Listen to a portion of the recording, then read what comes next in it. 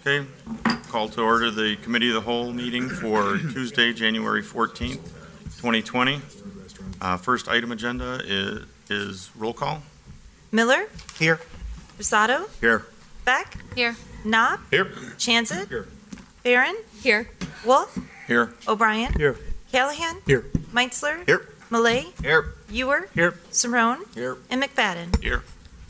Okay, we have 14 of 14.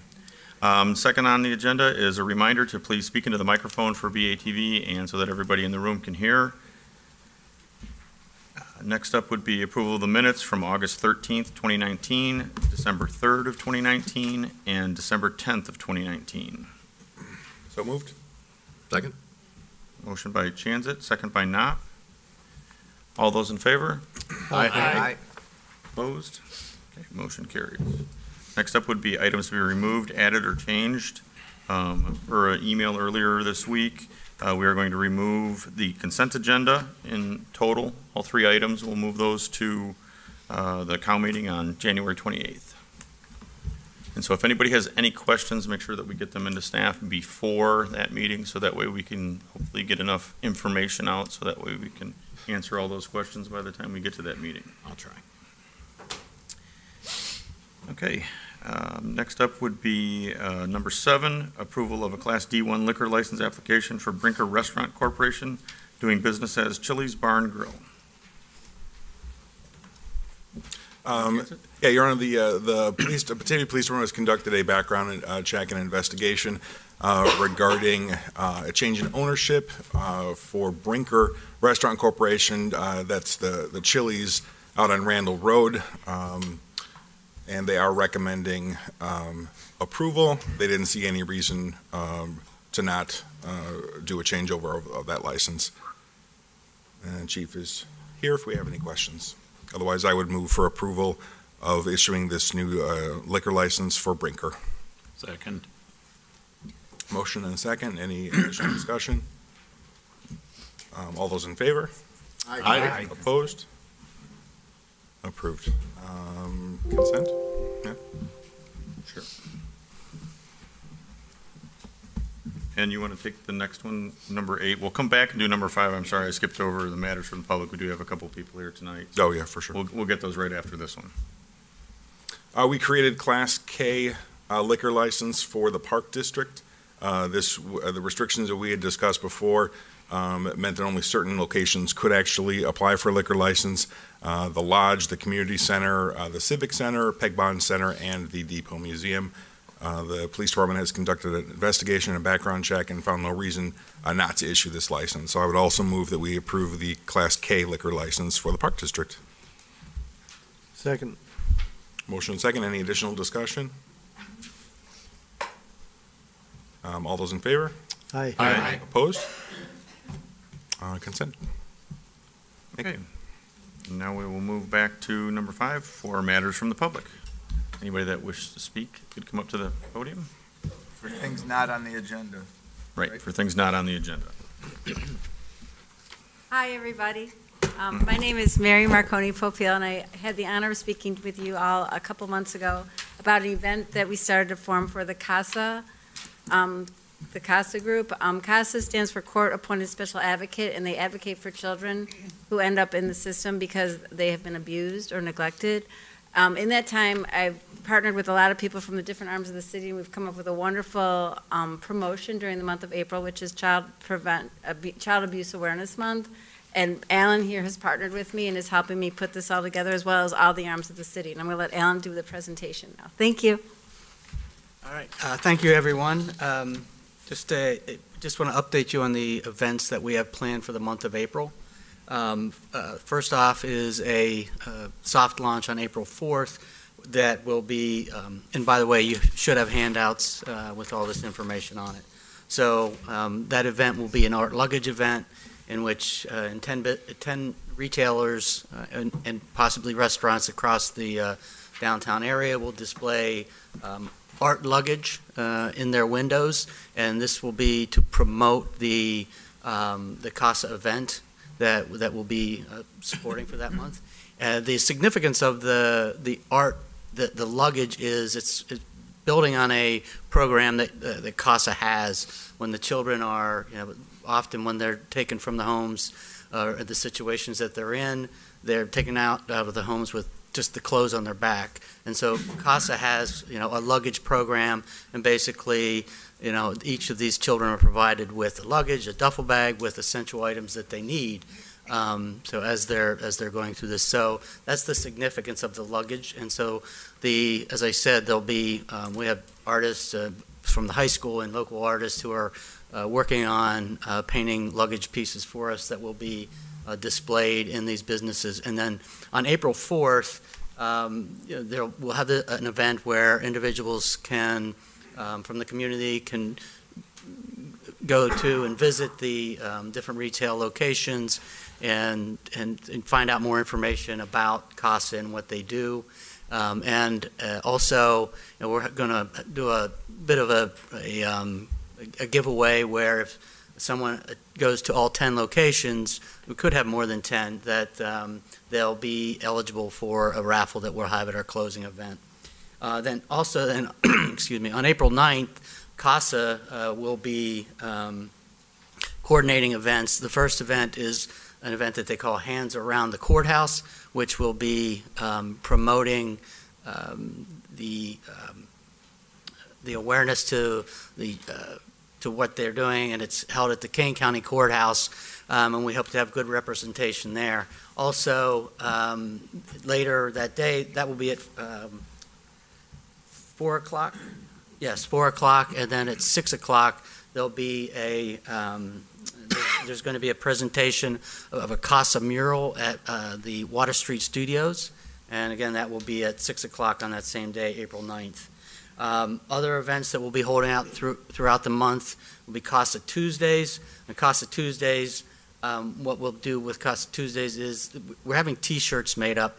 We're having a logo that's being put together by a student from the high school here in Batavia, and that logo will represent our program. So we'll have the T-shirts printed up, and the retailers and their employees will wear those T-shirts on Tuesday, just as another way to promote awareness to CASA and the important work that they do. And then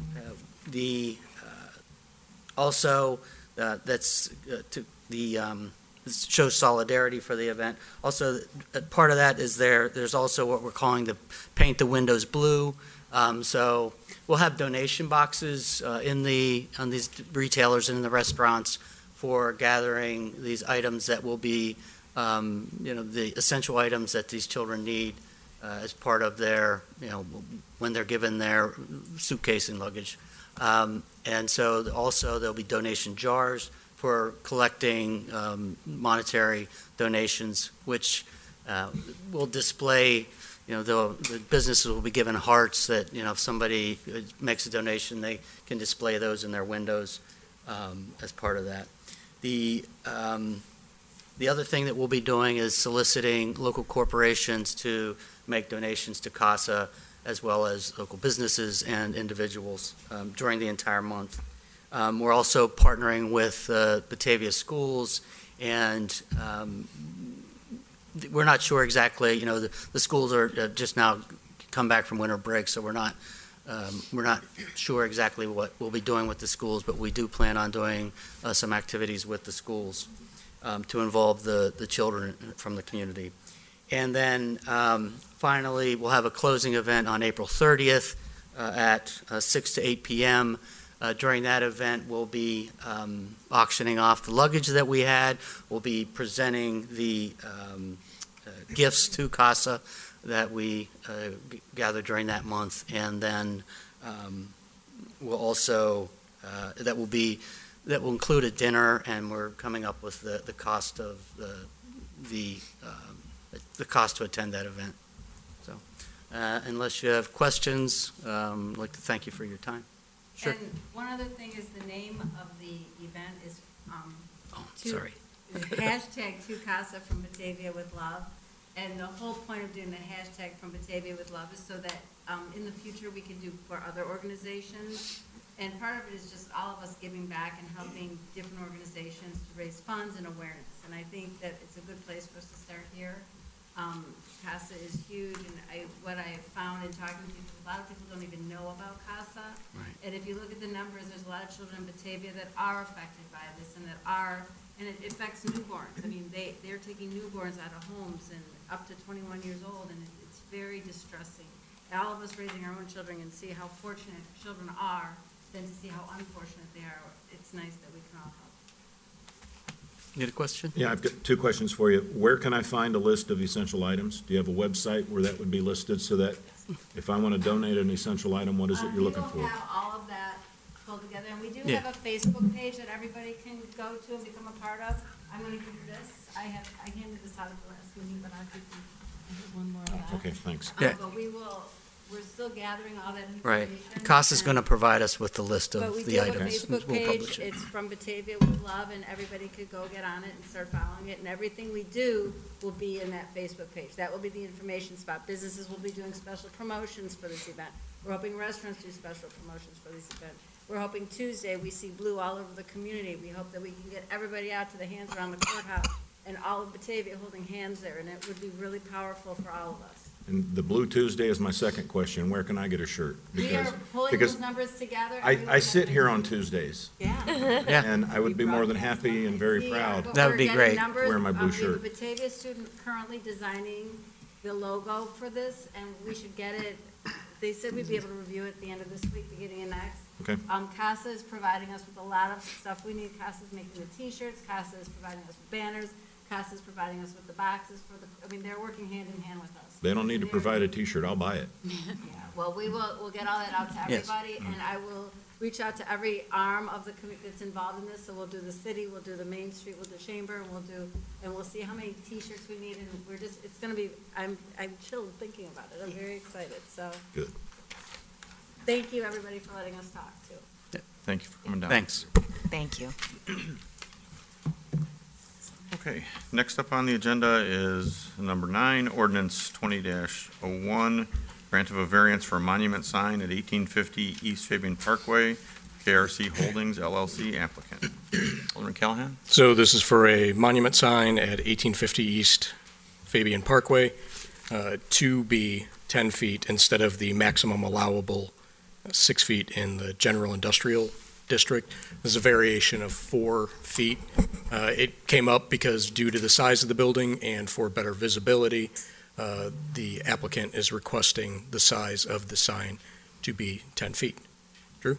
Sure. Thank you, Chairman Callahan. Essentially, this is a variance for basically a taller sign than what would otherwise be allowed by code. The applicant has noted the sign the applicant is seeking a larger sign for a couple different factors, visibility, namely due to the curve of Fabian Parkway and the presence of a berm that was installed on this property as part of the construction that was recently completed for this project. So the Zoning Board of Appeals did review the matter at a public hearing, and upon reviewing several photo renderings of different locations along the property for the sign, found that really there is a visibility issue with a sign at 6 feet in height, and that the 10 feet as proposed would provide some visibility or more visibility than what would otherwise be allowed. So there was some discussion about just different issues with signs on industrial properties at the Plan Commission hearing, or the Zoning Board hearing, I should say. The applicant did note that generally also there's a preference among from their experience on industrial properties that the tenants of those buildings prefer to have ground-mounted signage because wall signage tends to connotate retail, and they don't necessarily want people that think that there's a retail outlet on this property to go into their industrial property or other industrial properties. The commission also discussed whether the current sign allowances for wall signs are too generous in the industrial districts, and while the ground signage might be too restrictive. So they did ask that we discuss that at a future meeting. So the Plan Commission did recommend approval of the variance. They did find 4 of the findings were met, and we were in a transitional period with the variance procedures. So they did recommend approval by a vote of 5-1. So staff is recommending approval of this ordinance tonight. Does anyone have any questions?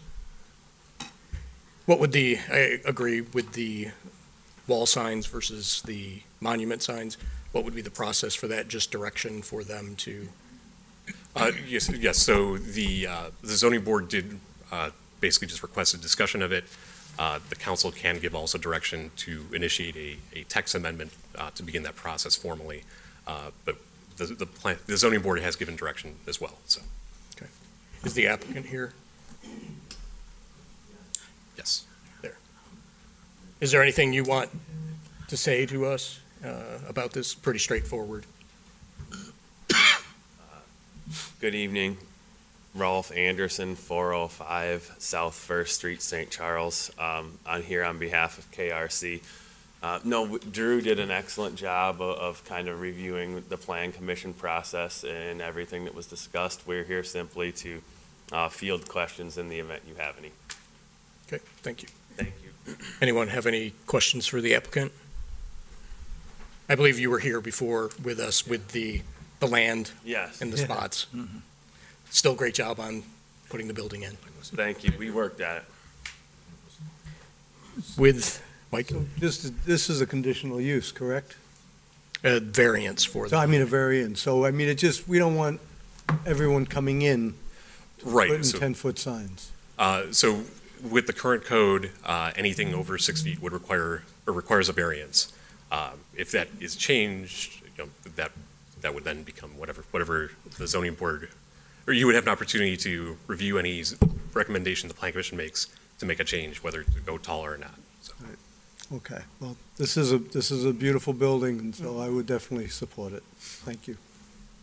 So with that, I recommend approval to City Council, Ordinance 20-01, grant of a variance of a monument sign, 1850 East Fabian Parkway, KRC Holdings, applicant.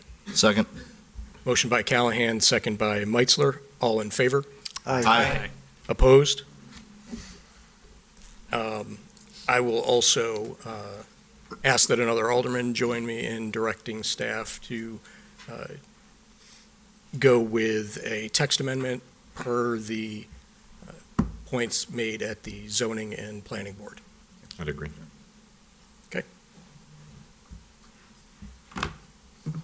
Okay, next up would be ordinance 20-02, annexing 2 South 103 and 2 South 105 Hart Road, and 614 and 624 Cottage Road. Alderman Callahan? So this is a continuing efforts to annex the unincorporated islands that we've solicited. This is another one of the mixture of requested and involuntary, because we did not hear back from them for these positions, and per state law, the city did not receive 100% of the property value petitions. So, Scott, if you wish to discuss any further. Yeah, so this is one of the last ones that we're working on. This was kind of in progress for a while with some of these property owners. We had contacted them, and we did receive one petition. There's 4 different parcels. 2 parcels are owned by one property owner. We did receive a petition from the property owner that owns 2 of them. We did have a conversation with one of the other ones, and then the other one didn't respond at all. So we did get a petition for what would be 50% of the properties. As in keeping with the policy that we have given so far, we elected to proceed with an involuntary annexation on this particular area. So we are recommending approval of that as part of that. So, Does anyone have any questions for Scott? Are any of the residents for these properties wanting to speak? Seeing none?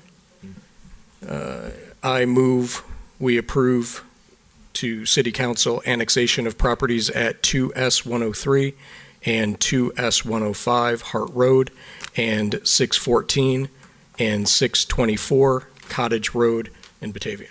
Rear. Motion by Callahan, second by Malay. All in favor? Aye. Opposed? Ayes. To consent. Consent. Okay, next up will be approving boundary line agreement with the Village of North Aurora, ordinance 20-03. This is the boundary line that we've been discussing for at least a year or more.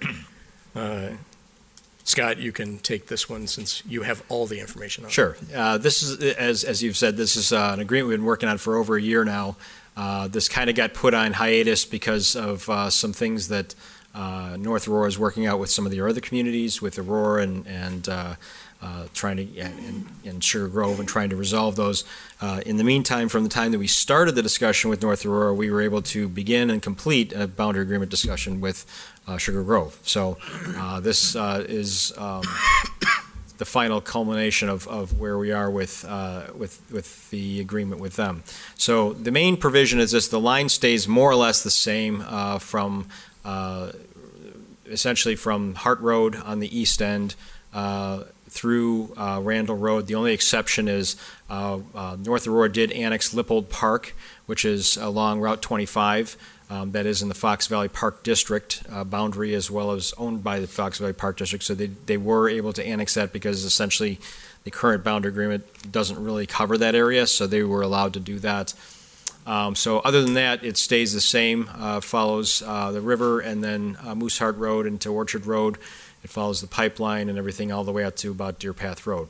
From there is kind of where the changes are a little bit. Going west on Seavey Road, it then kind of hugged the boundary, the existing boundary of North Aurora, and then ended down further south near Tanner Road. But based on the discussions we had with North Aurora, they wanted to have a little more room to grow. They felt they were better able to service the utilities in that area. City of Batavia doesn't have any real utilities in that vicinity. A lot of that property has been acquired by the Forest Preserve and trying to provide linkages to the Dick Young Forest Preserve. So we felt that it would be appropriate to shift that line somewhat north, and we had some discussion with the council about that before. So the line essentially then extends, instead of hugging the North Aurora boundary line, it goes due west along Seavey Road and ends at Bliss Road, which matches with the Sugar Grove boundary agreement. The one caveat is this area in red is what we're calling the option area. Essentially, this is area that is not owned by the Forest Preserve right now, but it is bounded on three sides by the Forest Preserve. And what we're saying here is that this area is the area that is kind of a first-come, first-serve area. So whatever municipality is able to get there and service it with utilities would be able to annex that in whole or in part.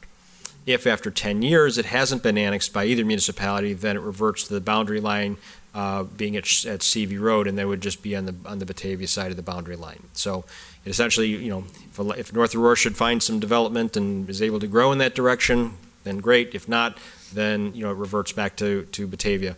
Also, if the Forest Preserve does buy some of those properties, because it is surrounded on three sides by the Dick Young Preserve, then it really would probably be annexed by neither municipality at that point. Does anyone have any questions? Is anyone from the public? And also, the public hearing will be on the 21st for this as well. Okay. I recommend approval to City Council of Ordinance 20-03, approving a boundary agreement with the Village of North Aurora. Second. Motion by Callahan, second by Meitzler. All in favor? Aye. Opposed? Motion carries. That'll need to be in the regular because of the public hearing. Right. So. Kudos on corralling all those cats. Thank you. Considering it's my former employee, it was interesting, the discussion. So. Okay. Next up for community development is ordinance 20-04, establishing special service area for the Nagel Industrial Park, Plan Unit Development, Farmstead 3 Development. And so this one is the question of, shall the city establish an SSA number 42 for the Nagel Industrial Park? The background on this is that the City Council approved Ordinance 19-80, approving the establishment of an SSA back on November 18th of last year. A hearing date was established for June 20th of this year, but was moved to the 21st due to the Martin Luther King holiday. City has published a notice for the public hearing for all the affected property owners. City will conduct a public hearing on July 21st, and afterwards can approve the ordinance 20-04, which would establish SSA 42. Scott, would you like to describe this for? Yeah, the hearing would actually be on January 21st, not July 21st. But the area in green is the area that we're talking about. It's basically Nagel Boulevard and Fabian Parkway on the north end. This actually was established by ordinance back in 2000, but we did not record the ordinance in time for one reason or another. And so if you don't record the ordinance within 60 days of passage, it lapses. So this was part of the annexation and development agreement, was to have this special service area in place. We had discussions with the original developer recently and asked him, how do you want to handle this? Because the city is actually supposed to be collecting 45% of the maintenance of the detention pond, which is at the south end of this project, to offset some of the maintenance. It's a regional basin, but this benefits this development quite a bit. And so the developer said, you know what, let's go ahead and do a special service area again like we originally did. They don't have an active property owners association, so they felt that would be the most effective way to do it. Plus, based on the fact that it would be, additional tax, there may be some tax benefits to the property owners, but for deductions and things like that, depending on how they do their income tax forms and whatnot. So that's why we did this. It's going to pay for 45% of the regular maintenance costs of this. So we anticipate it's going to be an active SSA. We anticipate the cost would be about 10 cents per $100 of assessed valuation based on what our maintenance costs have been so far. Does anyone have any questions for Scott? Does anyone from the public have any questions?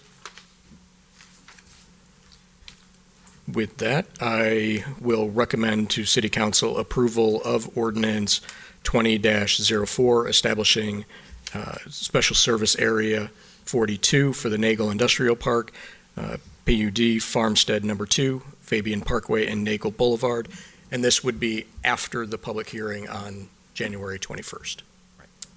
Second. Motion by Callahan, second by Knopp. All in favor? Aye. Opposed? Ayes have it. Thank you. Okay, thank you. Next up will be Resolution 20-005R, authorizing sale of municipally owned real estate at 919 Smith Court. Callahan? Yes, very excited about this one. So everyone may remember this is the city-owned lot that is between Smith Court and AGS. It is highly used with the students over at AGS, and now there has been an established sidewalk through there from our agreement with the redevelopment of the school back in 2007, so it only took them a couple years to get it in. And now, based on that, a lot of the property owners were taking care of the mowing of that to begin with. So we are looking to sell the city property. Scott, if you want to explain the... And so we had some discussions with both the adjacent property owners. You can kind of see the sidewalk. This is a plat of survey that was done after the sidewalk construction was completed. We had an easement from the property owners to the north and to the south for the sidewalk to cross their property in part, because otherwise going on the entire city property was problematic because of tree removal and some utility boxes and other things like that. So we asked for, or I should say the school district asked for, because this is technically a school district sidewalk, asked for easements from these property owners, which they did grant. And then as part of that, we did a license agreement with the school district for the part that was going across the city property. We wanted to have the sidewalk laid out so that then we could determine a property line for this property and then decide, where those two parcels were going to be split and sold. During the discussions after the sidewalk was done, we found that one of the property owners wasn't really willing to buy the property, and they had some concerns and hesitancy about it. So then we talked to one of the other property owners to the north who we've done some land swaps in cooperation with them, and they've agreed to acquire the whole property as part of their estate holdings, and then to perhaps sell that at some point in the future to an adjacent property owner. It's much easier for a private property owner to sell it than a city is because of all the state requirements we have to follow as part of any land transaction. So they may end up acquiring it and then selling the other piece to the other property owner at some point in the future.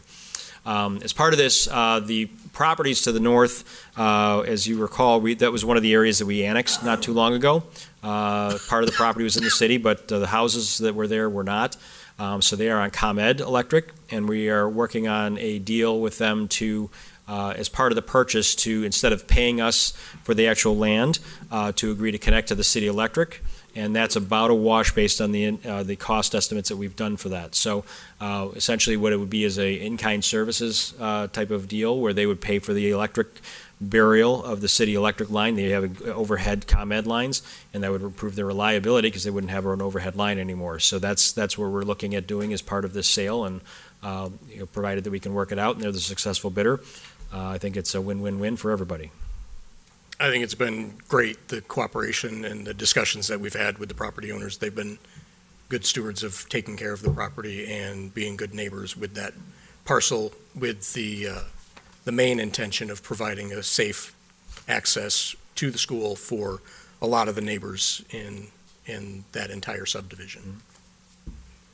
Does anyone have any questions on this? Anyone from the public? I recommend approval to City Council, Resolution 20-005-R, authorizing the sale of municipally owned real estate at 919 Smith Court. Second. Motion by Callahan, second by Meitzler. All in favor? Aye. Opposed? Motion carries. And that could go on consent then. That can go on consent. Thank you. Okay. Next up will be number 14, Resolution 20-004R, authorizing city administrator to apply for Kane County Development Funds for execution of all necessary documents. So Gary's going to take this one. Yes. For the last several years, the city has actually been a recipient of community development block grant funds. We've used those funds to resurface roadways in the near northeast side of town here, just on North River Street. Those areas that are determined to be eligible for CDBG are based on income levels within those areas. And so we just did a new income survey and found additional potential areas that we could serve, and that would be basically between Washington Street, going east to Prairie, and then from north of Wilson, right in that immediate area. And so we have submitted an application, and as Rahad indicated in his memo, we didn't find out from the county until the very last minute. So the county is, we did meet the deadline, but we have not met this deadline with respect to legislative approval. So the county is open and letting us submit this after our next council meeting. So we are recommending approval of Resolution 20-004, which basically officially authorizes the administrator to sign the application for CDBG funding, and fingers crossed, hopefully we're going to get $94,000 this year. Any questions? Everybody understand? Okay, I'll make the motion that we recommend to council Resolution 20-004, authorizing city administrator to apply for Kane County Development Funds and execution of all necessary documents. Second. Motion by Wolf, second by Knopp. All those in favor? Aye. Opposed? Okay, motion carries. Consent? Fourth word, thank you. Can go into consent. Okay, next up will be Resolution 20-011R, authorizing staff to submit grade crossing protection fund with Illinois Commerce Commission Crossing Safety Improvement Program for Prairie Street Railroad crossing installation. Gary? So late last fall, the city was informed that we were the recipients of federal funds to perform what we're calling Phase 2 of the Prairie Street improvements. Phase 1 of the Prairie Street improvements will be constructed this summer, the summer of 2020, and they basically extend from Webster Street south to Pine. we are not, as part of Phase 1, we're not doing the intersection or the railroad crossings. We have now received federal funding to do Phase 2, which would include that intersection at Wilson and the railroad crossings. And technically, this would also qualify for, it meets all the criteria for ICC funding for railroad safety improvements.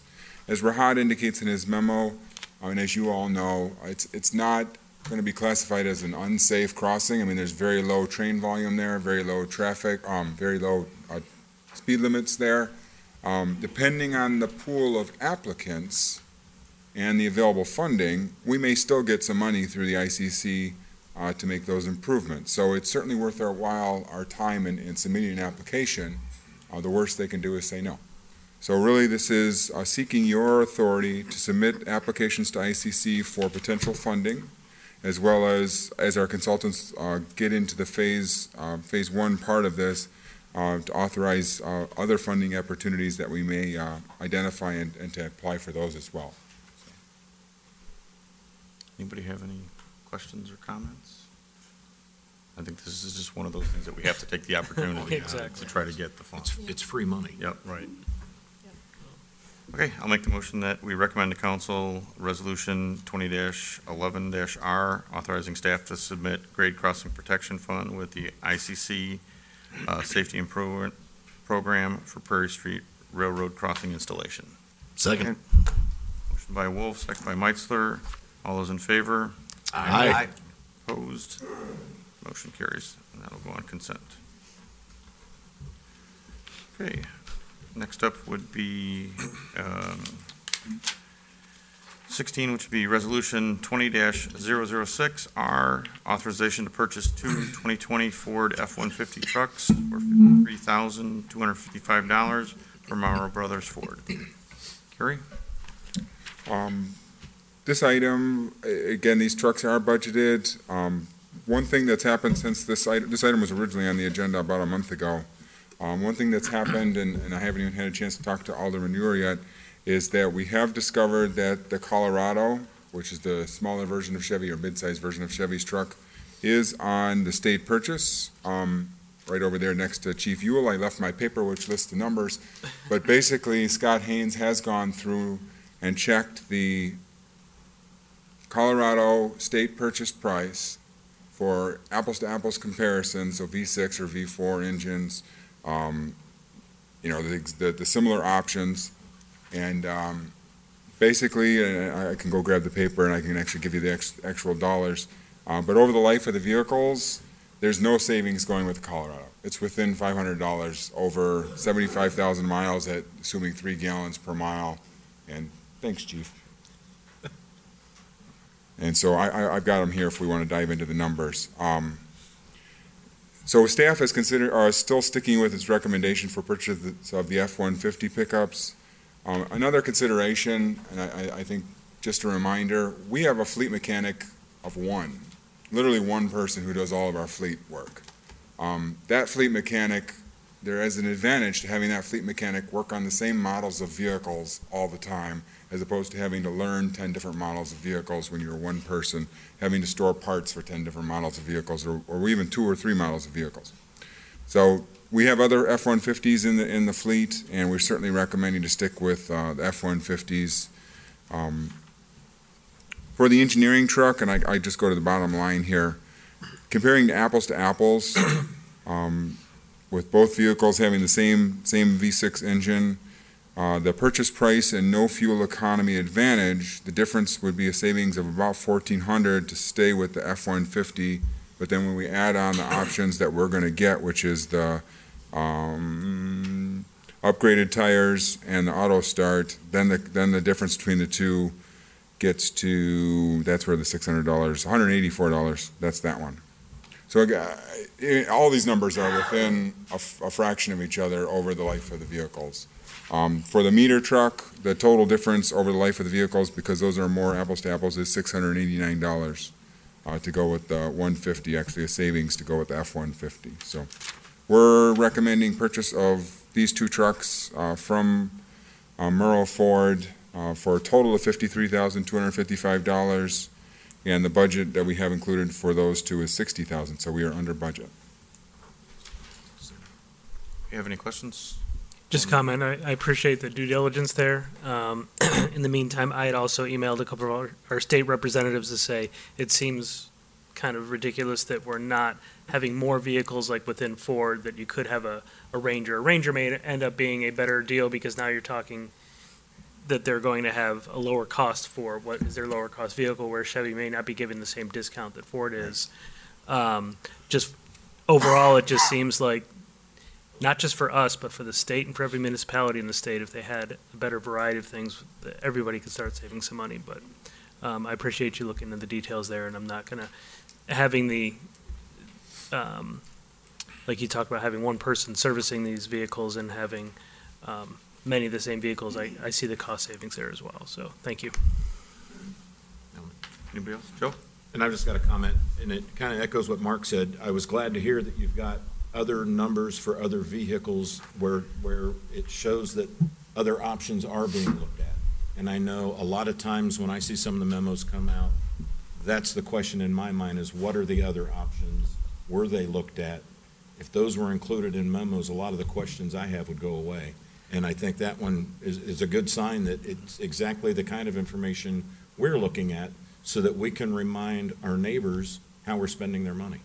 And we purchase vehicles, especially passenger vehicles, light-duty vehicles, are traditionally always purchased through the state purchase process. I wish I could go to, the local Ford dealership and purchase an F-150 for $27,000. I mean, at the retail level, it's twice that amount. Yeah. So that's why we go through the state purchases, because there's such a discount in the volume pricing. And so for those purchases, we don't go out and explore Toyotas and Fords and Chevys, and because frankly, it's the pricing at the state purchase can't be beat. There's no place that can beat it. Gary, I'll say too, I can appreciate you wanting to just deal with the one model or the one manufacturer. We have many discussions on lighting throughout the city, and you have all these different lights and fixtures that you have to kind of warehouse, which is an added cost also. And so I can fully appreciate what you have to say about that. And I know we're working towards Yeah, we have transitioned towards consolidating and standardizing lights for that very reason. Yep. Anybody else? Okay, I'll make the motion that we recommend to council resolution 20-006R, authorizing purchase of the two 2020 Ford F-150 trucks for $53,255. Second. Motion by Wolf, second by Ewer. All those in favor? Aye. Opposed? Okay, motion carries. That can go on consent. Okay, the other side. Next up will be Resolution 20-008R, authorizing execution of a grant agreement with Batavia Main Street for development of boardwalk shops. Got that? As a follow-up to our discussion last month, city staff has worked with Main Street, and they have reached terms of their agreement. It covers everything from construction costs to utility billing, quarterly reports by Main Street to the city. And the funding source, remember, this is leftover, these are remaining funds from that state microloan program. And Laura, do you have anything else? Yes, so Main Street is making a request that the city provide the first $300 per month of electric to the site.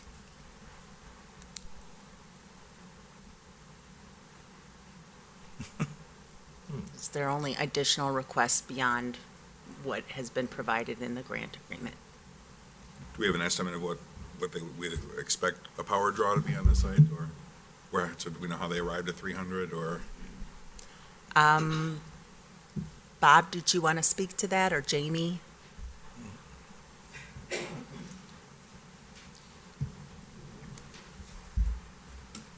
300 came up basically from an average of what the shops, chalets in Muskegon were. At this point, we don't foresee anybody putting in air conditioning this year.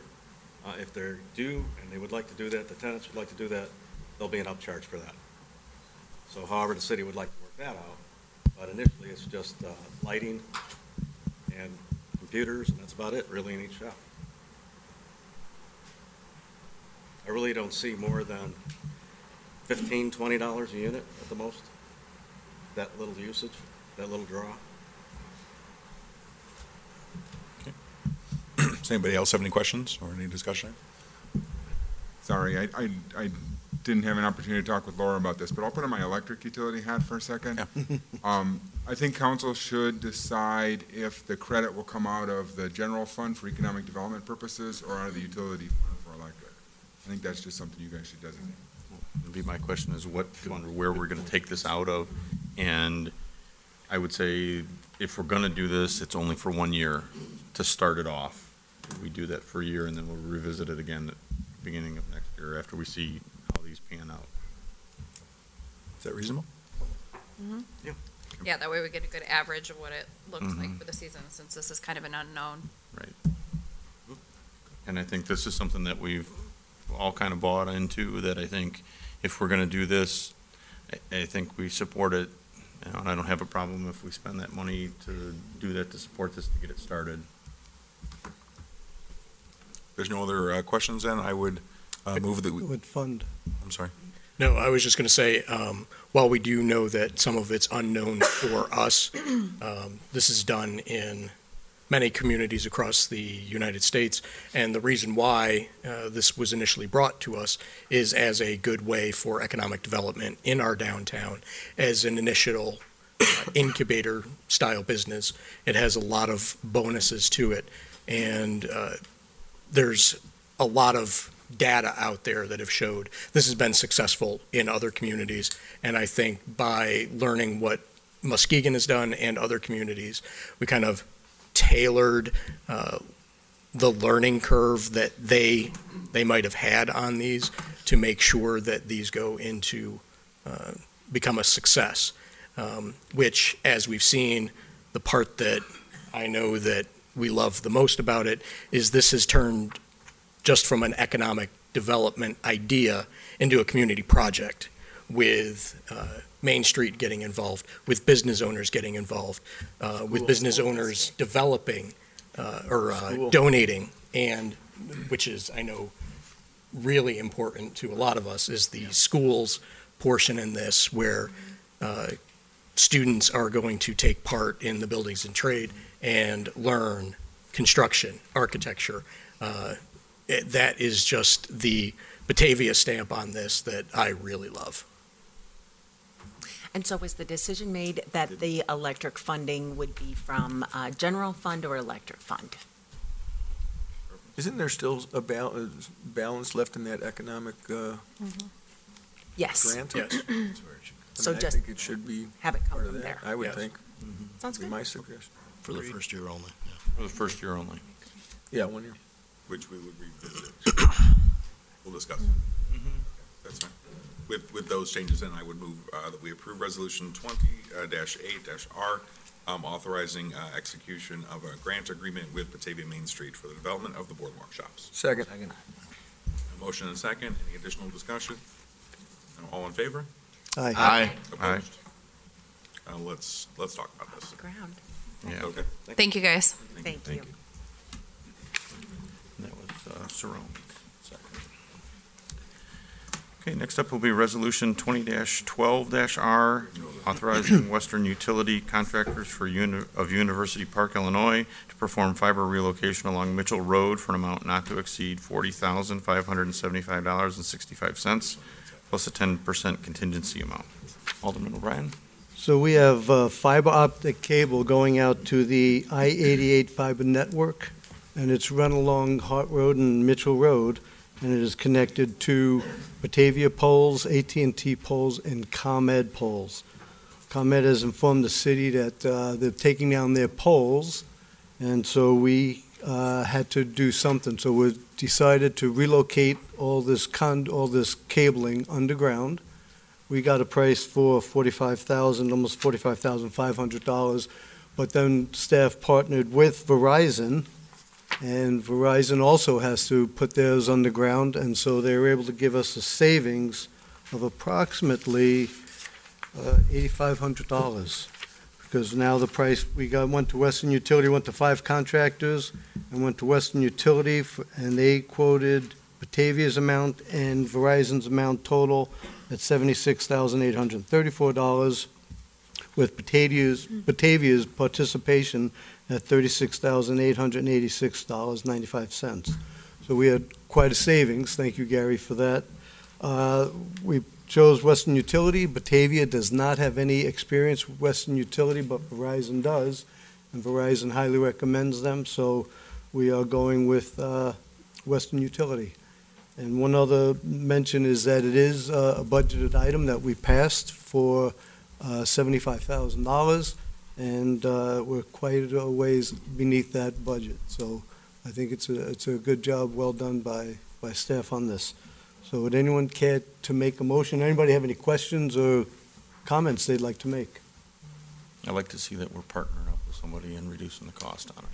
Absolutely. That helped a great deal. So, Gary, do you have anything to add to that? No, I will say, and without getting too far into the weeds, this is all being driven because of the new building that was constructed at the northeast corner of Mitchell and I-88. So we did pursue the avenue of having the new building developer pay these costs. Verizon also pursued that avenue. ComEd actually even also pursued, but in the end, this is coming back to us. So, and we are obligated to ComEd. Our obligation ultimately is to ComEd, so. Right. So I thought it was a good thing, though, and, you know, we do have this fiber going through the city. It's a wonderful asset to our city. And that is servicing also, who is it servicing, Gary? It's servicing NIU. Yep. School district, park district. Right. Fermilab. Fermilab also, which is, it's a very good utility to have, so. Would anyone care to make a motion? So moved. Second. Motion by Mitra, second by Malay. All those in favor? Aye. Opposed? Ayes have it. Thank you, Gary. Okay. All right, that can go on consent. Next up will be discussion on the reconsider whether or not to allow recreational cannabis dispensaries and where. Sure. So as we know, on January 1st of 2020, recreational cannabis became legal in the state of Illinois. The Committee of the Whole previously had a discussion on August 27th when very few municipalities at that time had decided whether they were going to opt in or opt out. At that point, we wanted to learn more, see what other communities were doing. In the meantime, we updated our zoning code to add definitions that had not previously been included in our zoning code and addressed issues that were brought forth by the new statute, but recreational cannabis dispensaries remained a prohibited use under our zoning code. And that is the status today. And late last year, the Committee of the Whole determined that some time has passed and that you would like to revisit the discussion. And so the questions that arise are, number one, whether recreational cannabis dispensaries should be allowed in the city of Batavia, and if City Council determines that they should be allowed, where in the city should they be allowed, under which zoned areas? And will recreational dispensaries be a conditional use or a special use? How many dispensaries would be allowed? And will the city impose a tax on the sale of recreational cannabis? Under the statute, the city is allowed to impose up to a 3% tax. And then also whether or not on-site consumption will be allowed where recreational cannabis is sold. Okay. So those are the things which we need to decide. I guess, you know, the more I thought about this, as we had talked about at the last meeting, that we really have three questions. Yes or no, where it's going to be, if we allow it, and what the tax rate's going to be on it. I think those are the three main, I think, that we have to come to. And I think the first one, before we go much further into any of this, is whether or not we think we want to allow it. Because if we don't have 10 votes to allow it, the rest of the discussion doesn't mean anything. So I think that's the real crux of where I think we're at. And I think that's what we need to decide. And if tonight is the night, I think that's where we should go. I think that's the discussion we should have, how each one of us feels about whether or not we want to allow this. Because if we do, then there's a lot more questions to ask and answer. And so I think that's where we're at tonight. I know there's a lot of people in the audience that want to say something or would like to hear what we have to say about it. So I guess my first question is to the 14 of us, do we want to discuss it amongst ourselves up here first?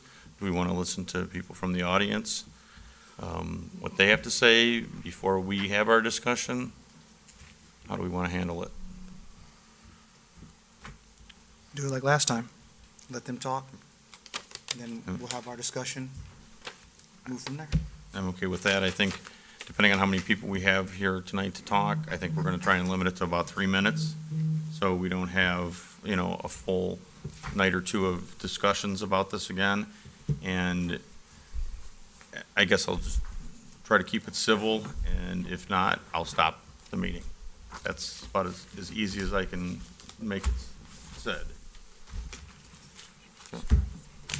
And really, all we need from you is your name. We do not need an address. The only thing that's required for us is in the minutes is a name. If you have anything that you would like to distribute to us, you can leave it with the recording secretary, and that can go into the record. Okay. Who would like to start us tonight?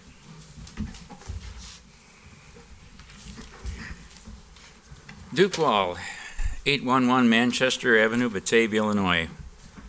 In the last episode of Does Batavia Need Pot Shops, Duke tried to convince his wife to move out of Batavia because Batavia City Council had lost their collective minds. Well, it didn't work. Duke's wife wants to stay and pray. All of her friends are here, her church is here, her history is here. So that leaves Duke only one other option, and that is to stay and fight. I'm having too much fun being retired. But coming to City Hall to argue an issue like this is not my idea of having fun. I had an email exchange with Alderman Ewer, is that how is that pronounced? Ewer, yes. And Alderman Chanzit. They asked me how I felt about pot shops and why I felt that way. And I told them what and why. But then the emails started to turn into a debate. Well, there is no debate. Debates are smelly, just like Chicago City Democrats do.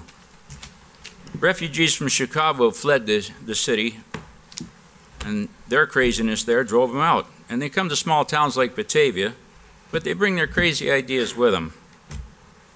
Well, I've got 3 ideas. I'd like 3 things from the council. I don't think I'm going to get them, but I'm going to ask.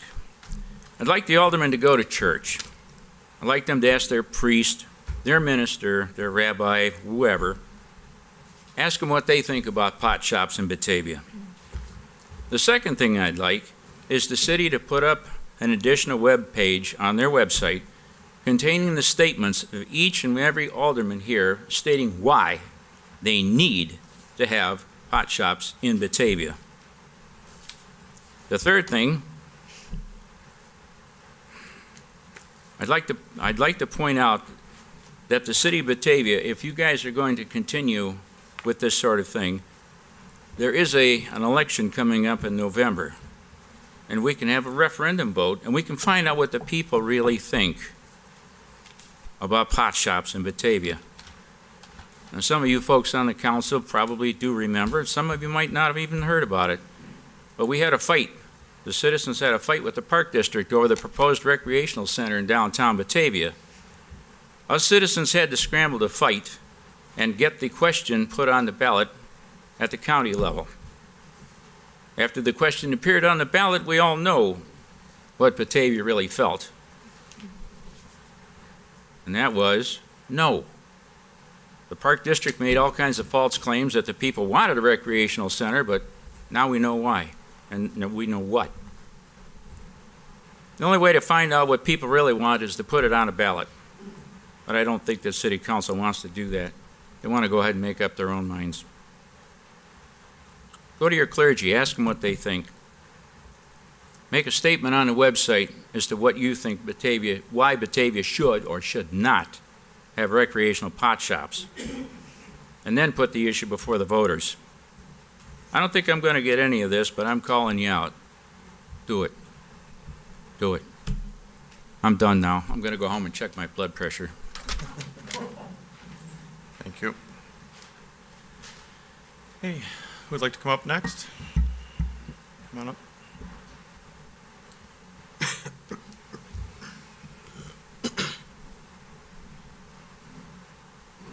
I thought that was a great segue because I'm local clergy. My name is Lee Lukashevsky, and I'm at 911 Hanson Street. And I'm going to try to stay in 3 minutes. I think most of you are here when I came up to present before. And so I trust that you looked into the repercussions of legalized marijuana. I really trust that you did because the evidence is there, the documentation is there now. The previous states that have legalized it have suffered significant consequences. And so I want to reiterate them, but I'll do it within 3 minutes. And so the best way I can do this is what I shared before by way of confession. Officer, please don't arrest me. But in the 70s, I used cannabis every day for about 8 years. And it was 10 times less potent than what it is now. And I experienced psychosis. I experienced paranoia. My behavior changed. And this was in 1974. And so I had to learn the hard way. I've had to make a lot of mistakes, but I am different because of it. But it's because I had to walk away from it. And so I understand that this is also about tax dollars. Above tax dollars, what I think the people are looking for here mostly is a moral backbone, one that cares first for the people, the community, and to do what's right. I think when we all get sworn into public places, we take an oath, and I think the oath is to serve. I serve as a pastor in a local church around here because I feel my calling is to consider others better, to serve them, to help them. What I do, though, is I pastorally counsel people who have drug addiction, alcohol addiction. They hate it. They want to be removed from it. I've got about 1 minute, right? Here's the challenge I think that's on the floor right now, because we all have to accept our consequences, and this is what I believe the consequence will be if we don't stand out and simply say, no, we won't be a part of it. You're not responsible for the other cities. We're responsible for Batavia. Number one, if we do forward this, we contribute to increased emergency room waits. The Denver metro area is at about 7 hours right now. We will contribute to handicapping our law enforcement that serves us so well. We will contribute to turn cannabis consumption over to our young people. It just happens that way. And it can create lifelong mental illness. Ultimate responsibility to serve and protect our community, I think, is in this room right here, and that's the decision I'm hoping and praying you'll make. I would love to talk to anybody who would like to talk to me about the experiences of marijuana. It's really fun at first. It really, really is. But it is detrimental long term, and that is yet to be seen here in our city. I also have, if anybody is interested, there's links to all the documented evidence and studies that have been already posted. Where did you say to leave them? With Jenny. Right here. Okay, sorry for all the highlights on it. That's it, I'm done. Thank you. Next, come on up. Father Jim Parker. I won't reiterate what I mentioned before, but just amen to my brother in the ministry, to everything he just said. So I've been a priest since 2003, and just like my brother, I meet people that have a lot of addictions, problems in their lives, and there's so many addictions out there. So just to make this more readily available here in Batavia is going to lead to more addictions. It's going to lead, younger kids are going to get a hold of this as well, from older siblings, others in the family, in fact, from parents. You're going to get parents that are going to be negligent in their duties. It's going to affect school. It's going to affect employment. It's just, the ramifications are just incredible. I go to Kane County Jail once a month offer mass there, and I go to a couple of different pods and meet with the inmates there. And when they gave us the training when we started there, they said a lot of the different people with the drugs are getting them from their parents, at a young age. So I'm just afraid just if it comes here, and studies show that, it's just going to spread the addiction. So I just urge you, just to say no. To say no. Just let's keep Batavia good for the children. We had our speakers at the very beginning from CASA. Well, a lot of the wonderful work that they do, you have parents that are, make it real simple, are messed up, right? And they're negligent in their duties. And so thank God for CASA, they help quite a bit, but they can't take care of all the children out there. So I just urge you, everyone here, just to not let this come to Batavia. Thank you. Thank you.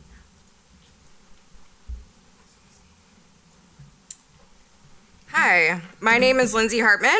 I'm the founder and director of Point to Point, a harm reduction program that serves people who use drugs, and I'm also a resident of Batavia.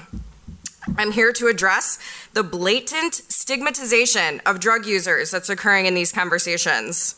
Cannabis use is not a moral issue. Drug use is not a moral issue. No one questions your morality when you order a beer, which you can do at 6 different places in walking distance from here. For our community to say that alcohol is fine but cannabis is not is problematic and dangerous. The conversations regarding cannabis use is saturated with racism and classism that is a result of the failed war on drugs. We need to do better as a community to recognize the varied reasons that people use substances and not vilify them and act as if they are not welcome in our town. That is not who we should be. Every person who struggles with a substance use disorder feels isolated because of stigma and shame regarding their use. Continuing to demonize them is keeping people who use drugs in the shadows and making them less safe. We are sending a clear message to people who use substances that they don't belong in Batavia, pushing them farther away. We cannot loudly contribute to stigma against people who use drugs while also wanting to combat the overwhelming overdose rates in our county. If we want to see people alive, we need to change the language regarding this. I would also like to take this moment to remind people that we are not arguing whether or not to legalize it. That has already been done. Stigma kills people, and that's what these conversations are. If you want a thriving community, you need to lead with compassion and love thy neighbor. Thank you. Next.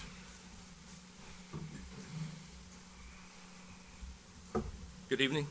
My name is Doug Lanham. I'm at 806 Mark Twain Trail in Batavia.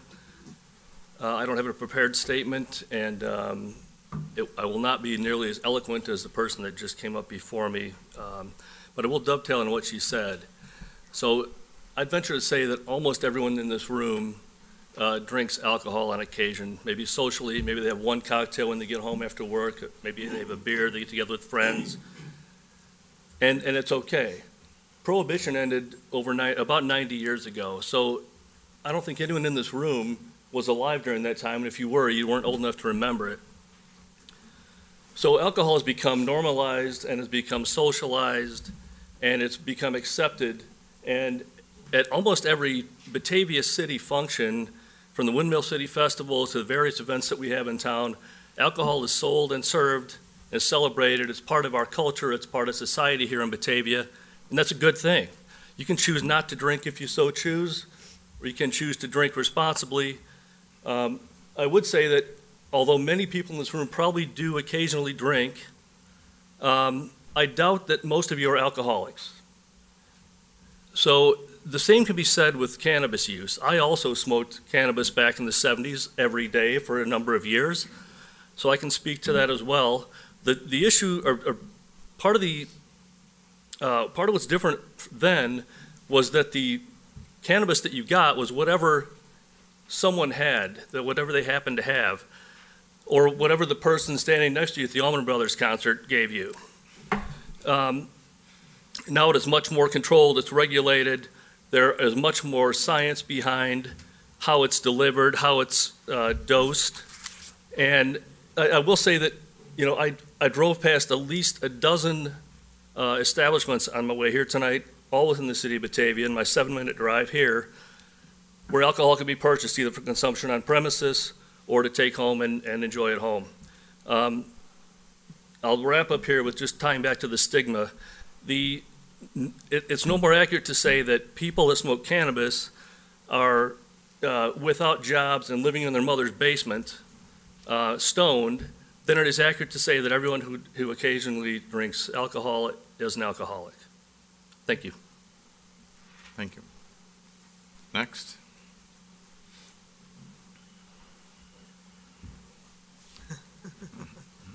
Good evening. I'm Mary Nee Camp. I am a dissenter. I do not feel that recreational cannabis in our town is appropriate, and it's not because there's a stigma. My husband's a psychologist. He works with many people, some who have addictions, some who don't. He works with homeless people in Lazarus House. We both have volunteered. There's no lack of love. I think the question is about responsibility versus compassion. We talk a lot about compassion in our community, but what really is compassion? Letting people do whatever they want? I think those of us who are parents know that that's false. Just because something is permissible does not mean it is beneficial.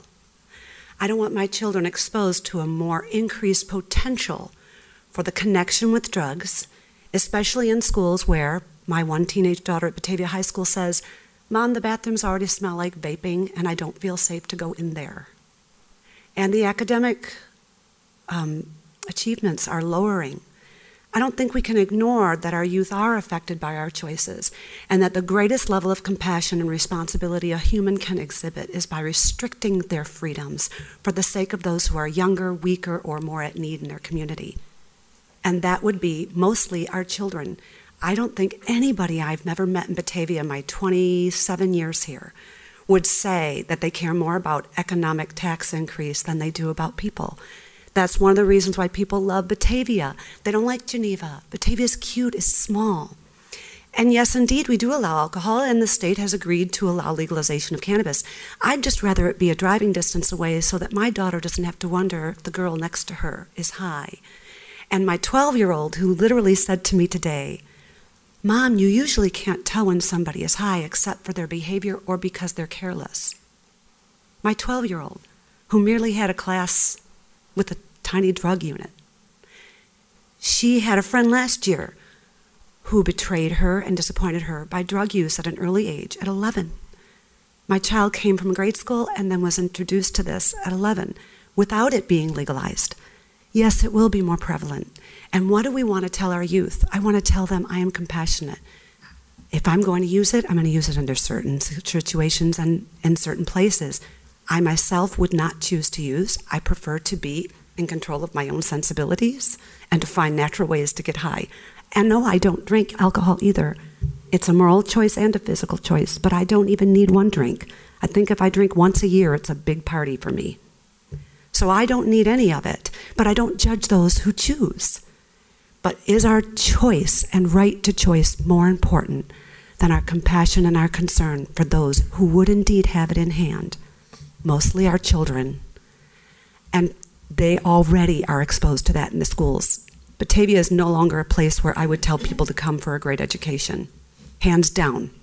I have considered leaving Batavia because of our schools and the experience my teenagers have had. So I think those of us here really do need to take the other gentleman's idea and put it on a ballot. I think many of us who have children see firsthand more than those who sit and talk about things and do research. My 15-year-old, when she first said, when a response from a gentleman in the email that I exchanged months ago about this, she said, "Mom, that's so stupid. Duh, everybody in my school is going to fake an ID so they can get a hold of it." Ugh. And I thought, if a 15-year-old who doesn't do research has that as her experience, we need to give credence to that. Just because we're adult doesn't mean we know everything. Our children are suffering, as all children do. But growing up into a world where we say our freedoms are more important than putting safe boundaries around our children is not the community that I moved here to be part of. Next. Good evening. My name's Bob Vaughn, 1301 Town Avenue. relatively new to town, only been here a couple of years, so I don't even know who my aldermen are. Who is my alderman? 1301 Town. I think it's Other side. right here. Drew and Oh, Keenan. oh, okay, all right, well, nice to meet you. But anyway, not only my wife and I here, obviously I'm retired, my grandkids are here, my son-in-law and daughter are here. We moved here because Batavia's a great town, and I personally think they have great schools.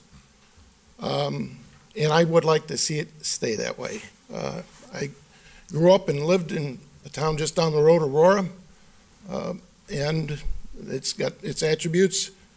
Could have lived anywhere, but we wanted to be in Batavia. Let me just share with you, my life has been spent, my professional life, about half of it's been in the public sector, local government, about half of it's been in the private sector. I'm currently in the private sector. And I think you've got heavy decisions to make for the benefit of the community. One of the things I do today is I am involved with a private foundation, the largest private foundation in Kane County, and we provide grants to nonprofit organizations, several of which are substance abuse organizations. Now, I'm not an expert on substance abuse, but when we provide funding, and we've provided between Breaking Free and Serenity House alone, several $1 million over the last 10 years. When they come to us and they ask for money, they talk about the services they provide, and without exception, every organization that has come to us, what they say is the gateway drug is marijuana. That's where everybody starts. So I think that's something we need to think about. Is that where we want? It's not where I want my grandkids to start. That's the reason we moved here. I think Aurora's going to have 6 dispensaries. North Aurora, I go by that frequently down on Route 31. There's going to be ample opportunity for people to purchase their cannabis. I just don't think we need to join the crowd. And if the primary motivating factor for it is revenue, I'll offer my services. Revenue is a challenge for local government, and maybe we need to look at raising revenue or cutting expenses. I've been in the game. I was Tom Weisner's chief of staff, de facto village manager for several years. I just think you've got a heavy decision to make. Don't make it lightly, and I am dead against it. Thank you. Thank you. Next. Eleanor Fiasconi, 50 Willie Lane, Batavia. It's all about money. Examine your conscience. Why do you want a dispensary in Batavia? That's what I ask. It's more than that. You don't need to think of the financial part of it. Think of the people in Batavia. We don't need a dispensary. They will find it. They will buy it. Think about it. Thank you. Good evening. My name is Bob Spence. I just retired after about 38 years of public service. First as an assistant state's attorney for about 20 years, and then as a judge for the last 18 years. I've seen lots and lots of cases that were affected by drug usage. I'm not here to talk about whether it's a good idea or bad idea to legalize it. That's done, that's over. What I am here to say is I've lived in Batavia for 37 years. It's a great community. A lot of that is because of the leadership of Jeff Schalke and the city council. I appreciate what you guys do. I appreciate the weight of this decision. I would encourage you to read the statute that permits this. Because one of the things I just found out, I should have read this a long time ago. I hadn't read it. What I recently found out is something about what we're inviting into the community if this goes forward.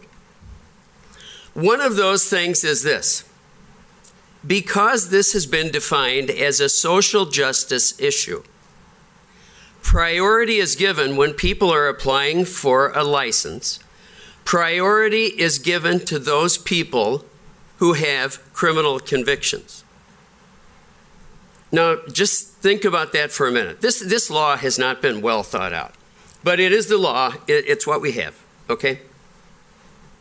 So just think about that for a minute. Priority is given, and the statute says this in black and white. Read the statute, this is what it says.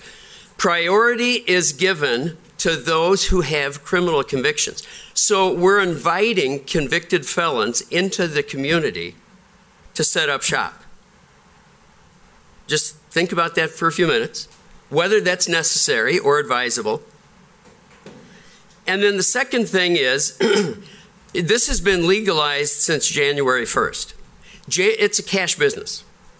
Because right now, the federal laws prohibit banking, using banks for this kind of money, for the money gained from this activity, because it violates federal statutes. Still. So while it's legal here, it is not legal federally. So you can't use the banks. So it's a cash business, right? So 6 days after it's legalized, there is a pot shop in Logan Square. It's burglarized. $100,000 is taken. So look at what else you're inviting into the community. We're just inviting a lot of things into the community that we don't need. And it's not advisable, and it's not necessary. And you know, I don't question anybody's desire to do this. If people want to do this, I mean, do it in your home and fine, whatever. That doesn't concern me at all. But this decision, if you say no on this, it doesn't affect anybody's ability to obtain it. Nobody. The shop down in Aurora is 3.9 miles away. Is that too hard to drive to? It's 3.9 miles. If there's one in St. Charles has approved it, it's 5 miles. It's not too far.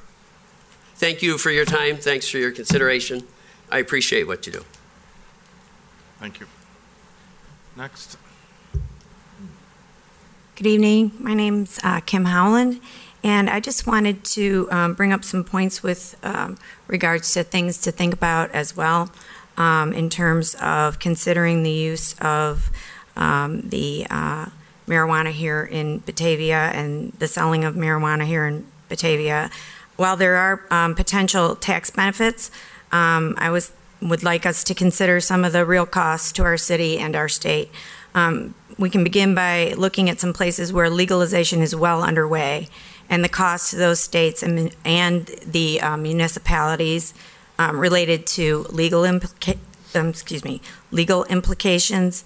As medical marijuana use is continuing to spread throughout the various states, the state of Michigan, for example, are facing a number of lawsuits. The reasons for these lawsuits vary widely, and municipalities are being sued many times by disgruntled marijuana dispensary operators who were forced to close due to regulatory changes within that state. And since this is an industry where there's a lot of flux right now, there are many municipalities across the country that are fearful of making the wrong move after they've legalized it and invoking a lawsuit. Troy, Lansing, and Detroit have all faced lawsuits for such actions, including there's been arguments and lawsuits over the buffer zones for where the placement of these shops are located. And there's also been lawsuits over changing the way that the permits are awarded.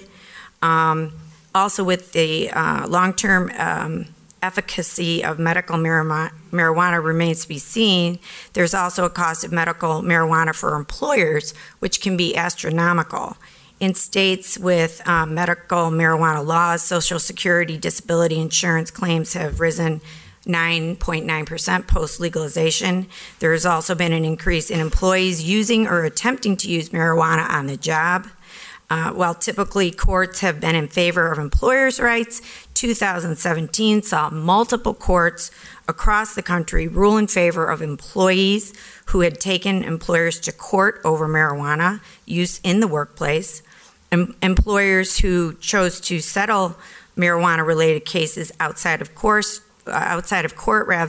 face costs of $90,000 on average, with employers choosing to allow cases to go to court. They face an average of around $165,000 per case. It's important to note that almost 25% of the cases that go to court for judgment cost defendants an average of $500,000. So we're talking some very, very, very expensive costs to employers and small businesses that due to use of medical or use of marijuana by employees. And that's regardless of whether or not they have policies for it. It just is happening. There are also increased costs that the insurance industry is looking quite closely at because, as we all know, insurance companies have to look at what it is they need to have on their books as far as actuaries and numbers and what are the real costs and how that is going to in fact affect our costs. And just from that aspect alone, the insurance industry has noted, as of right now, in trying to consider what the risks are, that there are some real risks. There's real medical risks. There's risks in terms of cancers. They've determined that medical marijuana is responsible for an increase in problems related to schizophrenia, increased social anxiety disorders. There's indication that it may be linked to suicidal thoughts, an increase in symptoms for bipolar. All of these things have ramifications, and when you have insurance companies who there's money on the line, and this is the kind of research that they are doing to determine what they need to charge in terms of their insurance premiums and whatnot. There's cognitive effects as well, memory, attention, impairment that they've determined, and the list goes on in terms of the medical implications. I'll close with this, that just as of yesterday, the Chicago Tribune ran an article where the article was entitled, "Chicago Hospitals Brace for More Weed-Related Visits. Illinois Poison Control Center already fielding more cases, some involving kids." The article stated that the University of Illinois Hospital had already seen an increase of cannabis-related visits since January 1. Most patients have complained of symptoms including restlessness, racing hearts, anxiety, and while these symptoms are more mild, Dr. Thompson, who is an associate professor of emergency medicine and medical toxicology, said that some of the patients have reported more severe symptoms, including hallucinations and psychosis. He went on to say that many believe that it is not possible to overdose on cannabis, but that is incorrect, and people don't realize that it takes time for edibles to kick in, and so they consume more of it. The Illinois Poison Control Center had fielded questions about 11 cases involving marijuana between January 1 and January 12, compared with 4 calls at the same time last year. And 3 of these cases involved small children who accidentally ingested edibles, and the rest were related to adolescents or adults.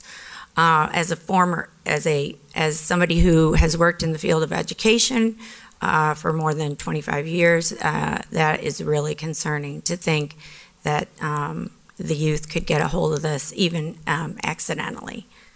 So these are just some considerations, and there's also reports of increased violent crime. You can look that up in places where, and especially homicide, I should say, in states where marijuana has been legalized and used. So that's an increased cost as well in terms of our manpower and our police, and it in fact could potentially cost lives, which is really the most important thing. Thank you. Thank you. Next.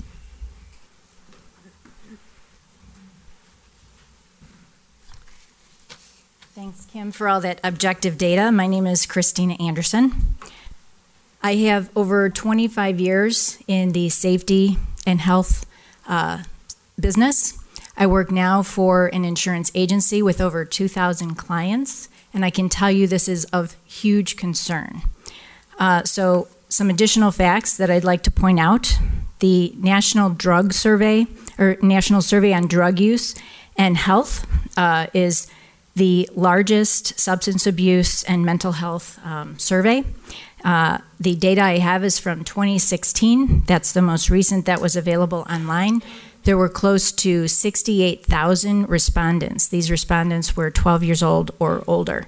But again, it provides the most accurate estimates of drug, alcohol, and tobacco use in the U.S. general population. Maybe you didn't know this, but most illegal drug users are employed. 13.4 million drug users are employed. 8.8% of them are full-time employees, 9.4% part-time employees are drug users. 10.2 million people drive under the influence of illicit drugs. When these individuals arrive at work, they don't leave their problems at the door. They take them with them into the workplace. 10 to 20% of the nation's workers who die on the job test positive for drugs or alcohol use. Those that use alcohol or drugs are 10 times more likely to miss work, 3.6 times more likely to be involved in on-the-job accidents, and 5 times more likely to injure themselves or others in the accident. They are 5 times more likely to file a workers' compensation claim, 33% less productive, and 3 times increase in healthcare costs. I held a webinar back in October for clients to talk about the CRTA and the potential impacts it could have on businesses. We had 100 people attend that webinar. Again, there's huge concern out there among businesses. Since that time, I have spent countless hours working with clients on writing programs, training supervisors on reasonable suspicion, and training employees in their employer's workplace policies. There's also the impact on businesses surrounding these dispensaries. Here's one example of an email that we received on January 8th, right? Just days after this went into effect. Happy New Year, hope all is well. Our next door neighbor is a dispensary. Sorry, I'm getting old, I have to put on my glasses. And the recreational era has sparked considerable increase in traffic in this area. People often park in our lot, especially when we're not here, and folks waiting in line often spill onto our property. And the email goes on to ask for help in how to combat this. I have driven past the North Aurora dispensary multiple times, and I see that there are 2 police officers on duty there every time I've driven by. So for whatever the potential taxes and revenue coming in are, which if it's only 3%, I would consider that to be negligible, you're going to have a huge increase in costs. To also add some objective data, consider Colorado.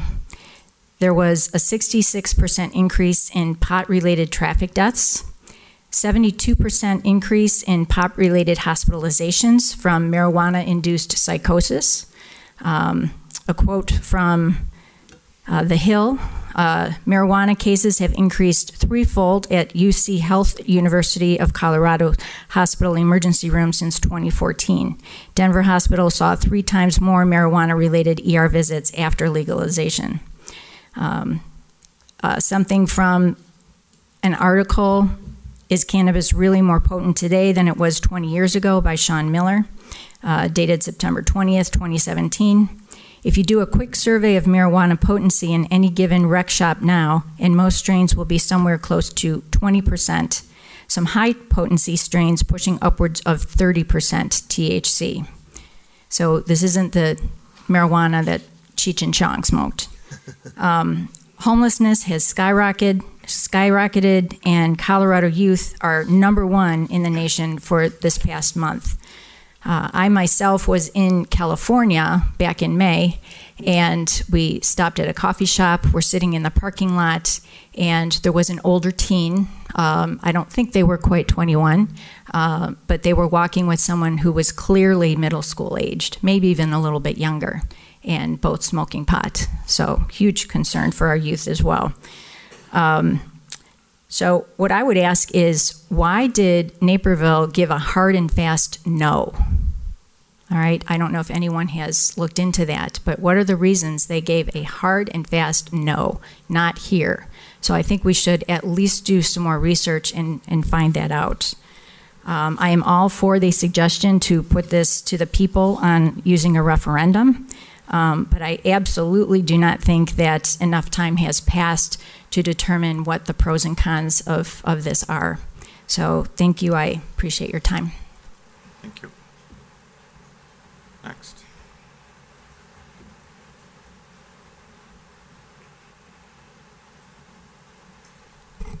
My name's Robert Wozniak. I live at 936 Lund Lane.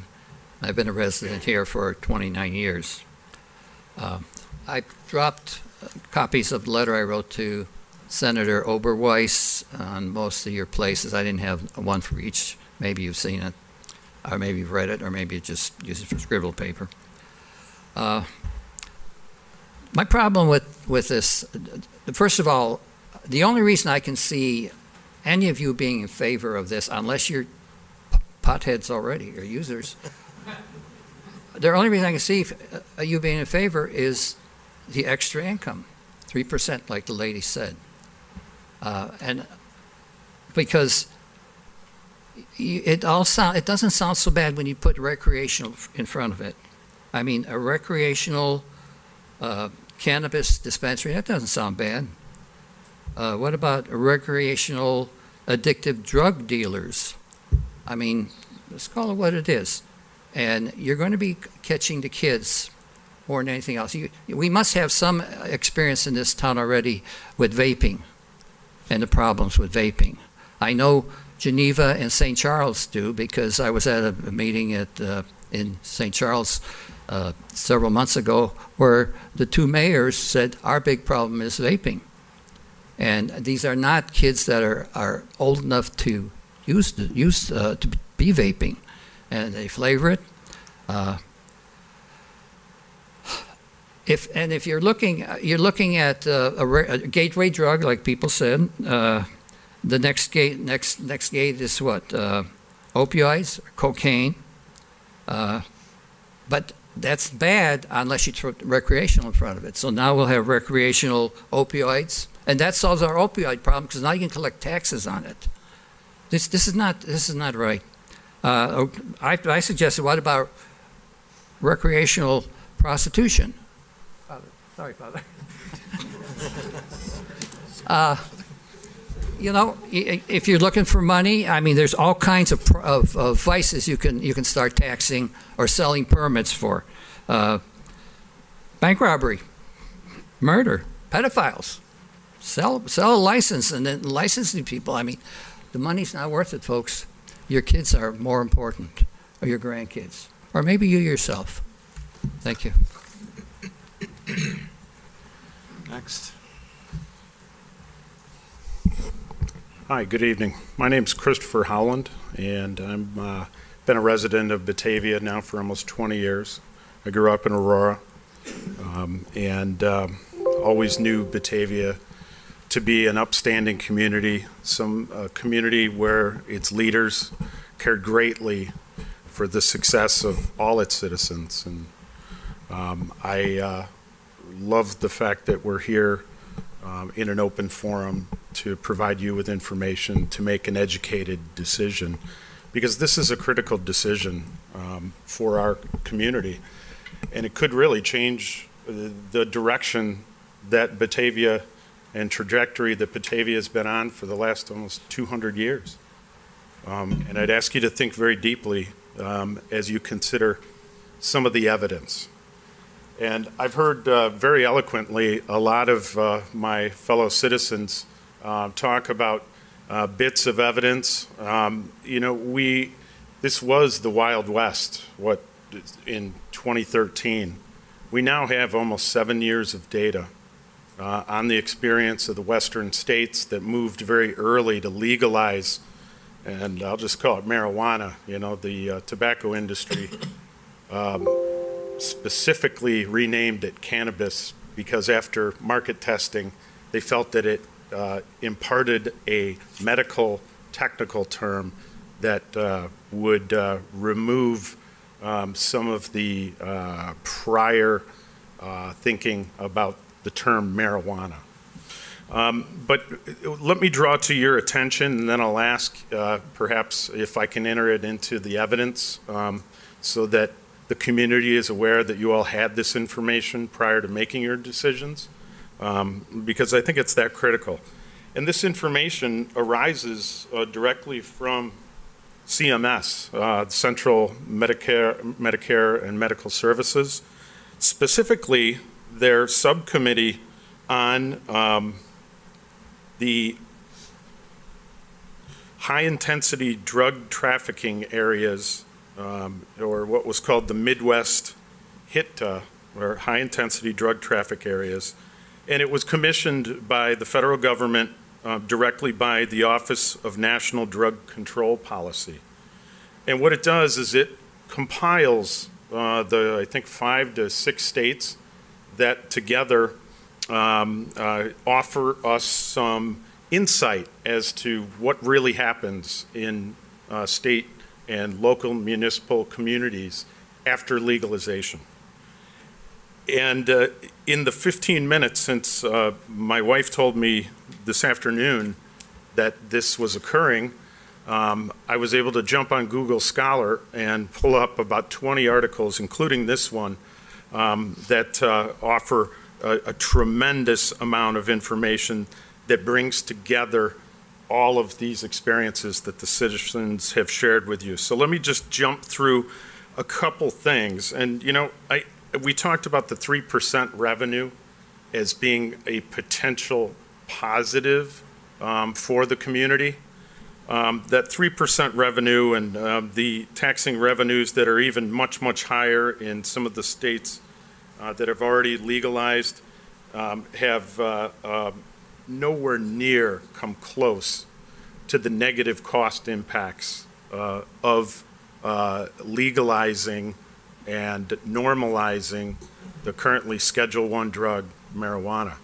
As a matter of fact, for every tax dollar brought in across those surveyed states, the local government expended $4.25 in mitigated auxiliary help for the damages that had been caused. Some of them soft metrics, others hard metrics. But let me just read you a few of those metrics, and then I'll make sure that everyone has this study so you can go through it on your own.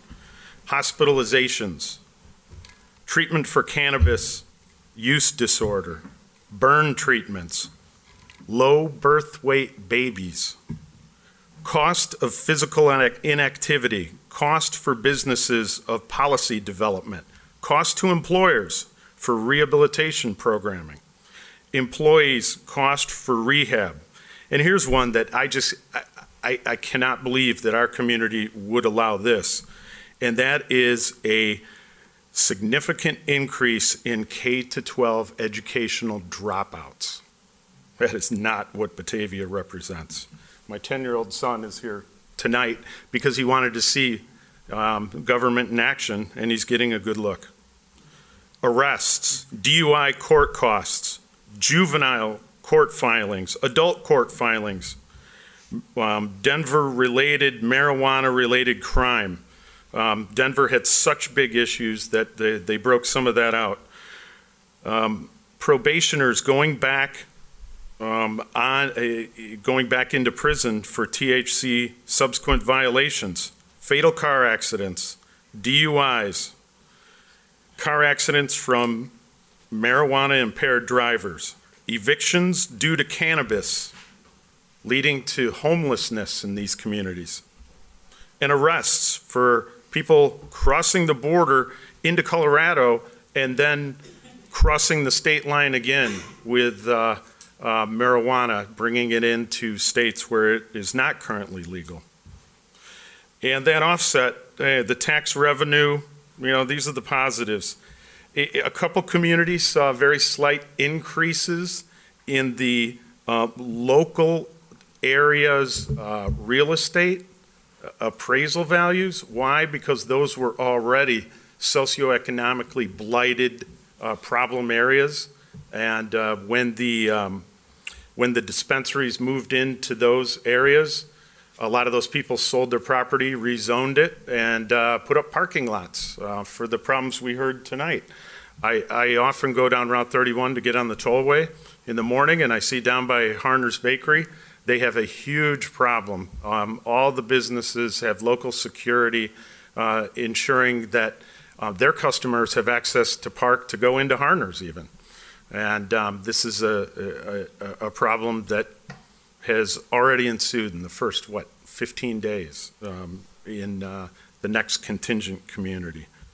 So I would ask you to consider this evidence and make an educated decision before we jump into this. This is a wonderful community, and you've all contributed, everyone here has contributed to it, and I know that many of the citizens would love to see it stay that way. Thank you for your time. Thank you. Next.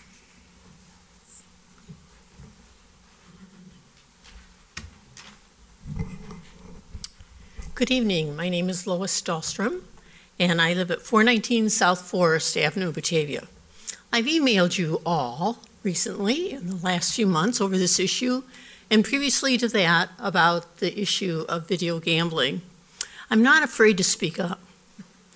Once again, I come before you with a plea for not changing our city's zoning laws to allow for the sale of recreational marijuana. Although the sale of the drug is allowed by law throughout our state, you have the opportunity and the responsibility just to say no on it as an inroad into our community. The harmful effects of marijuana has long been documented, and people within this room can testify to the harm of it in their own lives as well as in the lives of their family members. The statistics have been quoted here about Colorado, Michigan, Washington, and other places where it's been legalized and allowed to be used. Don't doubt that those same problems will appear here in our community, within our borders, if you approve the changes in our zoning laws. Don't get caught up with the idea of tax revenue profit that the businesses could bring into Batavia. Resist the temptation to follow the municipalities up and down the Fox River. You can put a dollar value on the loss of, you cannot put a dollar value on the loss of lives to drugs. Take a stand with Mayor Schelke and oppose shops that sell pot in our city. Vote to oppose any zoning changes concerning the commercialization of the sale of marijuana within the Batavia city limits. Thank you. Thank you.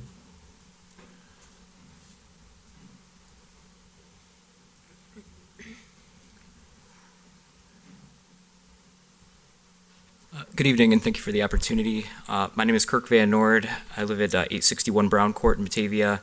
My family moved to Batavia in 1991, and I've lived in Batavia most of my life, but I moved back in 2018, and I own a home here in Batavia. Thank you for the opportunity, though, to, I guess, shed some light on the opportunity, on the, the thing that we need to make a decision on here today, as I feel like it's a very relevant issue, and although we may not all agree on it, I think that at the same time, we all have a commitment to doing not only doing things right, but doing the right thing.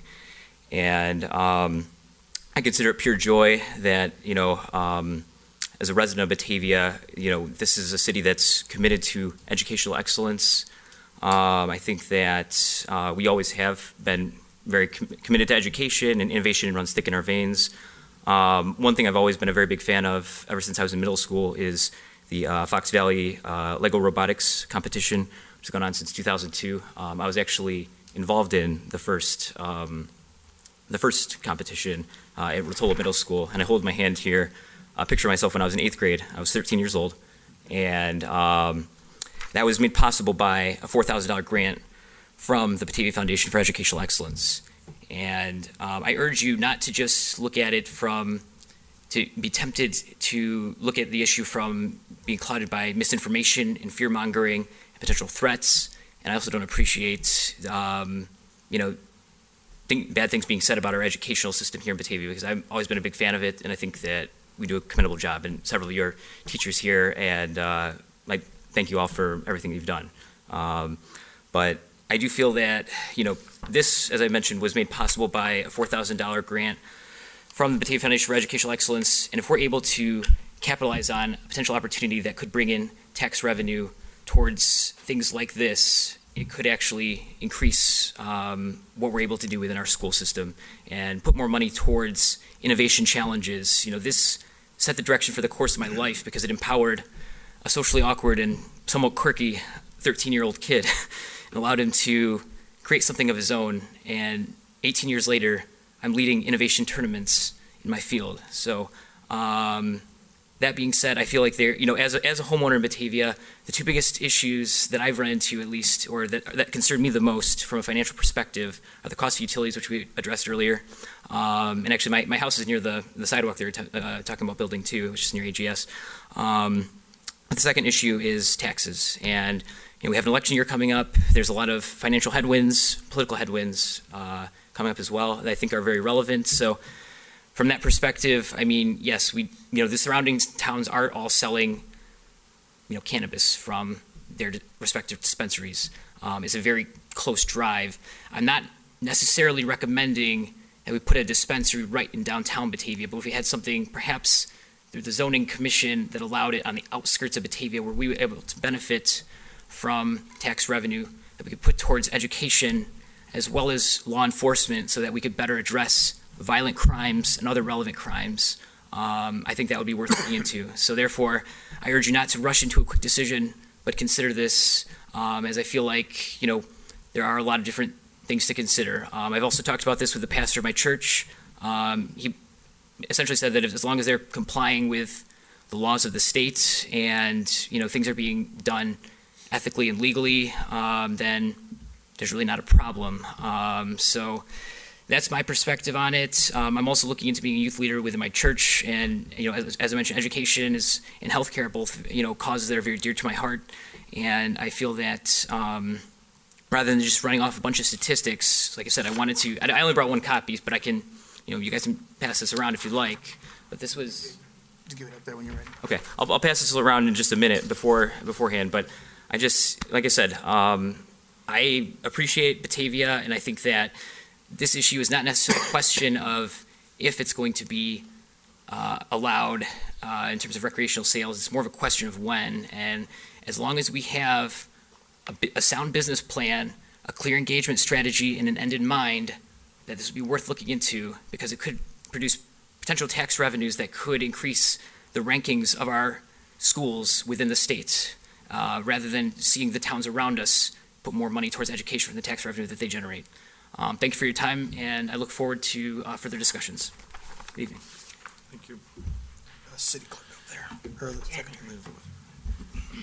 Thank you. My name is Priscilla Carr, and I live here in Batavia. I actually had some information I wanted to share from you, but I felt like there was so many other good statistics that were already shared about. I am not in favor of having a I'm not even going to say it right. Depository here. Is that right? Dispensary. Sorry. I probably should have read my thing. I had it on there. But I am a mother of 5.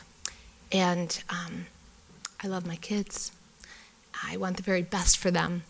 I want them to be able to do well in life. And to be honest with you, to love the Lord their God with all their heart, soul, mind, and strength. That is my end result. That's what I hope for and I pray for my children. But I want a very safe, good place for them to live as well. And this is a very big decision for you all. And I hope that you all think about this decision that you are going to make that is going to affect many, many lives. And I can't help but think about the fact that marijuana has been sold, for years and years and years, but it has not been readily available. And now that it is legalized, younger kids are going to get it in their hands and in their mouths and in their bodies. And it is going to take the lives of some kids. And that is very real. Also, more people are going to get addicted to this, and it is going to end some lives. So we really need to be sober about this and think about the ramifications of the decision that is going to be made. Sorry, my husband had to leave. He is a pastor, but he had to go take care of my kids. But he's been he handed this to me before he left because he didn't have an opportunity to talk before he went.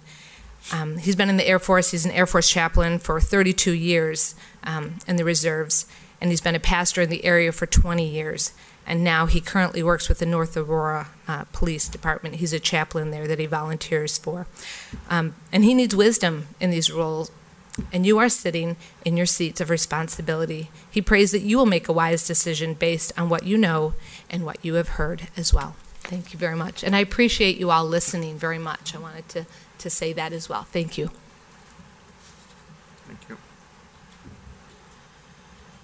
Anybody else?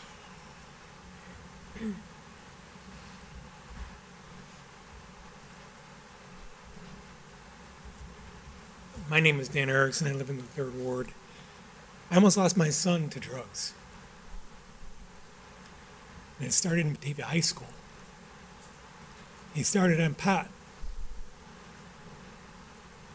It took a lot of money and a lot of prayers to get him off. This is irresponsible to make it easier to get marijuana in this town.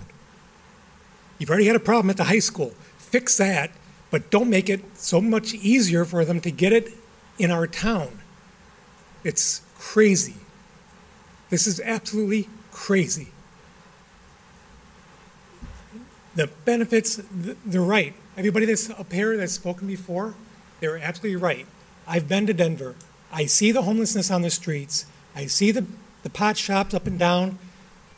It's a pit. And it's become even more of a pit because of the legalization of marijuana in that town. It is, for anybody to sit there and think that marijuana is not harmful and is recreational, there's nothing recreational about losing a person to it. Think about that. Really think about it. Because it almost cost my son his life.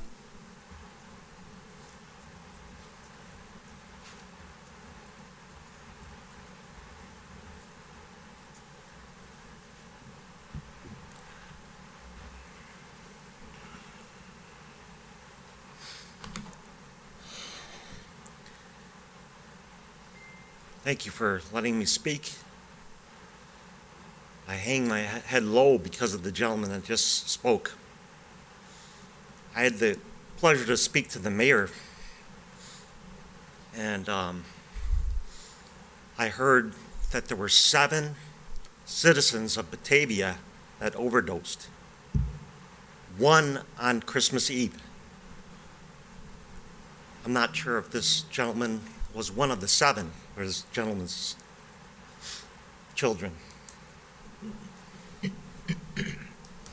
I normally don't tell you what I did, because right now, politically, I've got an X on my back.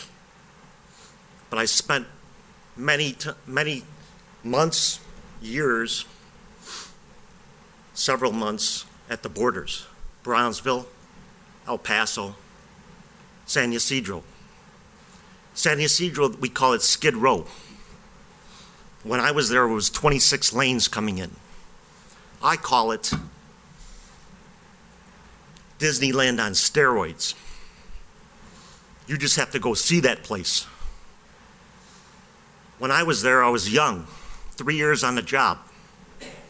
There's more drugs coming in through Mexico than any other country.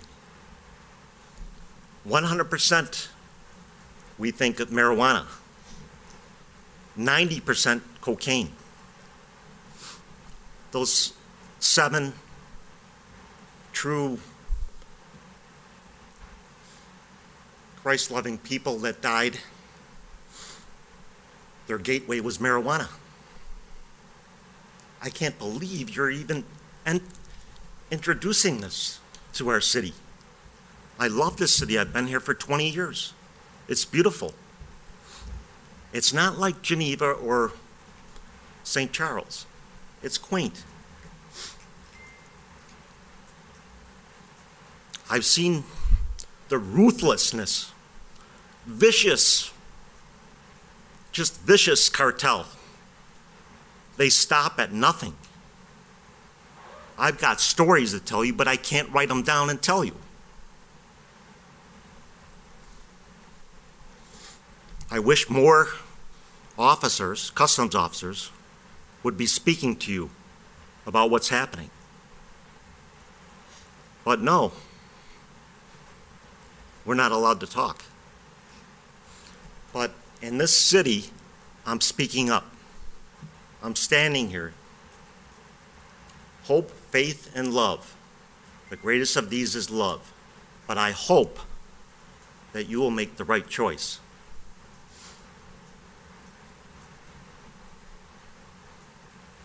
I've seen containers, I've seen planefuls coming in the country. We can't stop it because of the people here that just, they say entertainment. Recreation? Recreation marijuana? Would you call it recreation? You go see the borders. You go into Mexico. You go see Cali. You go to Colombia. You go to a lot of those Central and South American countries. And let's see what happens. They're killing law enforcement there in Mexico. They're killing reporters that report the truth about the cartel. They don't list the amount of people getting killed in Mexico. Just research it. I know it's legal, but have you read or researched how the governor actually didn't look at the report that the state police wanted to give him? Don't be like him. Don't just sign off on the law and think about it and vote no. Stand up. I want you, if you vote yes to this, if you're thinking of yes, I want you to stand in front of those 7 children that died from overdoses. What will you tell the family? The mayor cried with them. What are you going to do? Do the right thing.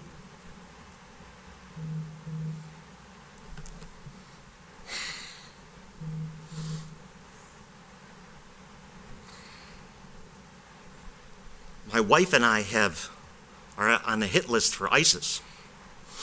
An FBI agent came to our house, and Batavia police came to our house. What I did for 32 years was very important. Our swing towards terrorism is really letting up with the drugs. So I don't want that to happen here in Batavia. I want to walk down the street without a line, without traffic, and who knows what they're going to do. I've heard stories, 2 stories. One woman had gummy bears. She took 3. She didn't think that was enough. She took 3 more. Then she took 2 or 3 more. She ended up on the ground. They had a reviver. So that was just a woman with gummy bears. Then there was a guy at the golf course. Apparently, golf courses are really big with smoking dope. And he was smoking and then he drank. So drinking alcohol and smoking affects you more. He ran into his neighbor's garage. gets out and he says, oh, I'll take care of it later. He goes into his house and he starts throwing things around. So alcohol and drugs don't mix, especially the marijuana that they're selling now. So I don't know if you know these stories, but they should be told. But I just pray. I want to do a Tim Tebow, but I really want to go even further. Both my knees have to be on the ground right now. And I pray that you make the right decision for all of us, for me, for you, our citizens. I pray to the Lord Jesus Christ. Please. Thank you. Can we get your name for the record, sir? Kenneth Singer. Sorry. Thank you. Next. Good evening. My name is Larry Stratton. My wife and I live on Iroquois Drive. We've been here in Batavia for 32 years. I just want to say I appreciate all of you and the time that you're putting into this, and I know that it's a pretty serious decision, that none of you are taking it lightly. I'll just be brief. I think that as I've heard the kind of the argument for, one, it seems to be absent of, hey, this is really good for our city.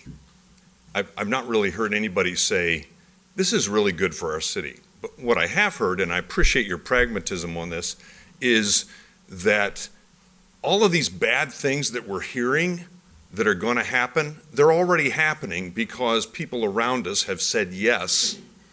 And so why wouldn't we take advantage of the tax revenue when those bad things are going to happen anyhow? So pragmatically, we should get our piece of the pie so that our Batavia citizens don't have to have taxes that are higher. And I appreciate that logic and that decision. And I feel like as a Batavia resident, you are trying to protect me from having higher taxes and complaining about that. I would just say, don't worry about it. I'm okay if my taxes go up. I don't want to live in a town that has dispensaries when you can go this way and that way and get what you need if you need it. But I don't want my grandkids or my neighbor kids or anybody else to go from, I'm not going to do that. It's probably not good, to that's right down the street. And I know so many people that are now doing it, it's become acceptable. And the argument that alcohol is here and people abuse it, and I don't understand that logic. Like, there's stuff that's not working, so why don't we add other stuff that's not working? That really makes sense. And secondly, I would just urge you guys, I know of other towns where the citizens have come out and done what the citizens have done tonight and given facts and given really logical arguments and pleaded and said, don't do this. And the city councils it was a done deal before the meeting ever happened. And I hope that's not the case here with all of you. I trust that it's not, that you're listening to what's being said and what the citizens of Batavia want. And if you don't believe that the overwhelming majority don't really want this, then put it on a referendum and find out. But, and I don't say this facetiously, I appreciate that you're trying to protect the financial responsibility here of our city. I've always appreciated that for 32 years. And our city's gotten better and better and better. Let's don't go the other way. Let's just don't go the other way and say, you know what? Because that side of the wall crumbled and this side of the wall crumbled, guess what? Our side of the wall, we might as well crumble because we're all going to end up down here and it's just all going to be, so we need to get our piece. No, let's don't let our side of the wall crumble. Let's have this be a place where people can come and people can feel like this is my town and these guys protect me in this way. Thank you very much. Anybody else?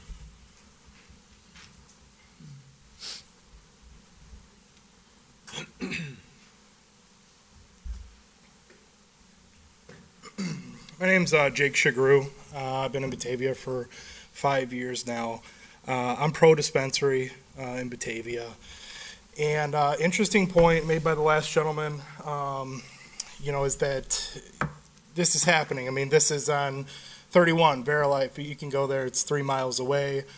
St. Charles has voted, yes. This is happening. Cannabis is going to be in our community. Cannabis is already in our community. To think that children can't get marijuana within 10 minutes it's naive. It's here. Kids can get it. Kids right now largely get unregulated marijuana with, God knows what in it.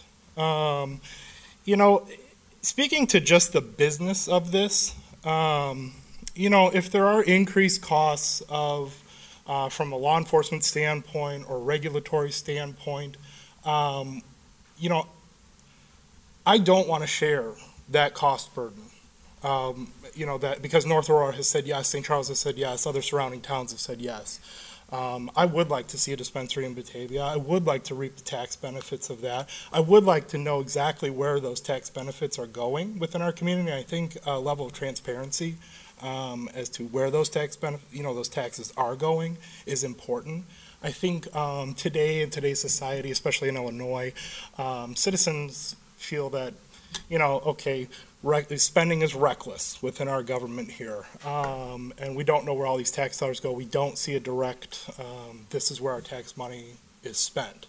With this issue, I think it's very important, if Batavia is to have a dispensary or vote yes to it, I think it's very important that there's a level of transparency maintained. I think it's very important that it goes into law enforcement, our school systems, and key areas like that where people can see a difference, and that we can hedge the cost of North Aurora's already decision and St. Charles. I'm pro. I just want to make that very clear. Thank you for listening. Thank you for your time. I respect everybody. Everybody has their opinions. I respect everybody has their opinions. I have mine. You have yours. I'm a citizen of this community. We're all neighbors. I appreciate everybody coming out, and I appreciate the dedication to what. Speak into the microphone, please. I appreciate the dedication to what everybody believes here. So, all right, thank you very much. Thank you. Next. Sorry, you thought you were done, right? I'm Bob Kiekeffer. I live in the Windermere subdivision in the 7th Ward. The last two gentlemen, I think, really put their finger on the real question before this body. And, I feel the pain and I really honor the spirit of the gentleman who spoke with such passion before. But the issue is not whether marijuana is good or whether marijuana is bad, whether it's morally right or morally wrong. That decision was made for us by our state legislature. And I agree with the judge that they did a pretty poor job when they did it. A lot of the way that the law is written is pretty sloppy. But the fact is, it's legal. And so that's not the issue before this body. Is the issue before this body then, should Batavia participate in the distribution of marijuana? Or is the issue that should Batavia participate at all in the fact that marijuana is legal? And as the last two gentlemen have said, we're going to experience the effects of legalization of marijuana, whether it's sold within our borders or not. It's going to affect law enforcement. It's going to affect our ambulance service, our hospitals, our social services, our courts. So the question is, do we want to pay for those costs through general taxes, or do we want to take advantage of the opportunity to offset some of those costs by participating in the sale of marijuana? The two gentlemen before me, one is for and one of them is against. And since I appear to be the last speaker, I'll tell you, I don't know yet whether I think it's the right thing or not. I've talked to several of you. I've talked to the mayor. But I would just urge you, as you think about this, don't think about evils of marijuana. Don't think about all the horrible things that it can cause in the community, the lives that it can affect. Talk to your legislators about that. Think about how it's going to affect Batavia and how we want to respond to that. I'm not going to say yes or no. I'm not going to vote against for either of you gentlemen, no matter how you vote. And I don't envy you having to make the decision. And I do appreciate all the attention you paid tonight. It's good when we can all listen to each other, try to understand each other's positions, and realize that when you come to a decision like this, a lot of people are going to be unhappy. And probably the unhappiness will be more extreme on the part of the people who don't want this than it would be on the part of the people who do. But that's up for you to decide. So thanks, and now we get to hear from you, right? Thank you. Does anybody else want to talk? Over here.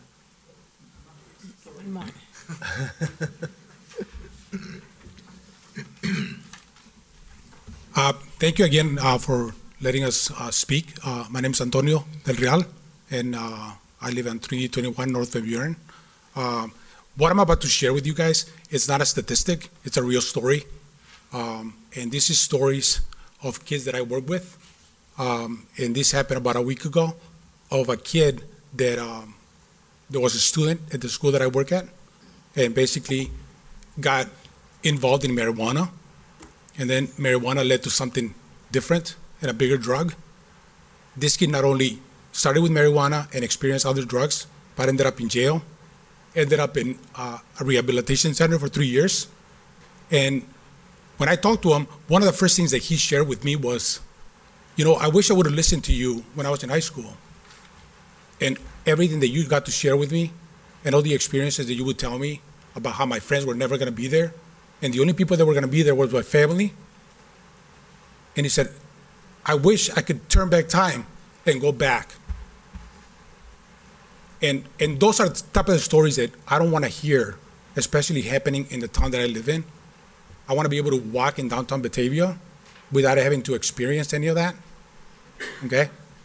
Some of the other things is that if you ever been or work at a school where you have to call a parent to meet you at the emergency room because their son or their daughter had overdosed in a bathroom at a school, it's not a fun thing to do. And I wish you would consider something like that when you make a decision to bring something like that into our town.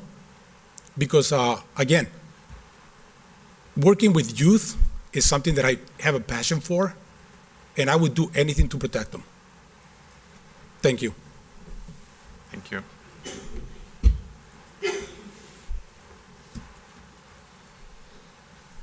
Okay. If there's nobody else, we'll move into our little circle up here, and we'll get to discuss this a little bit. Not to put anybody on the spot, but would anybody like to start? I'll go. Marty? So I appreciate those of you that kind of had the personal stories and the backgrounds. And here's my statement. I am proud of it. I was in law enforcement down on the border with a HIDTA area straight out of El Paso. I brought tonight, here is my book, when I was a detective, of all of the crimes that occur because of that. I have worked every type of, as was said, debauchery that the human condition can take on each other. With that said, a gentleman posed the question, no, I don't smoke, but there are other reasons why we would consider it. I don't give a lick about the dollar portion of it. I don't. As was said about the practicality of what the state did, that they decided this for our state. So we are left to deal with it. It is in the community whether we like it or not. As a practical matter of it, how do you protect our residents from what is going on, that which already exists?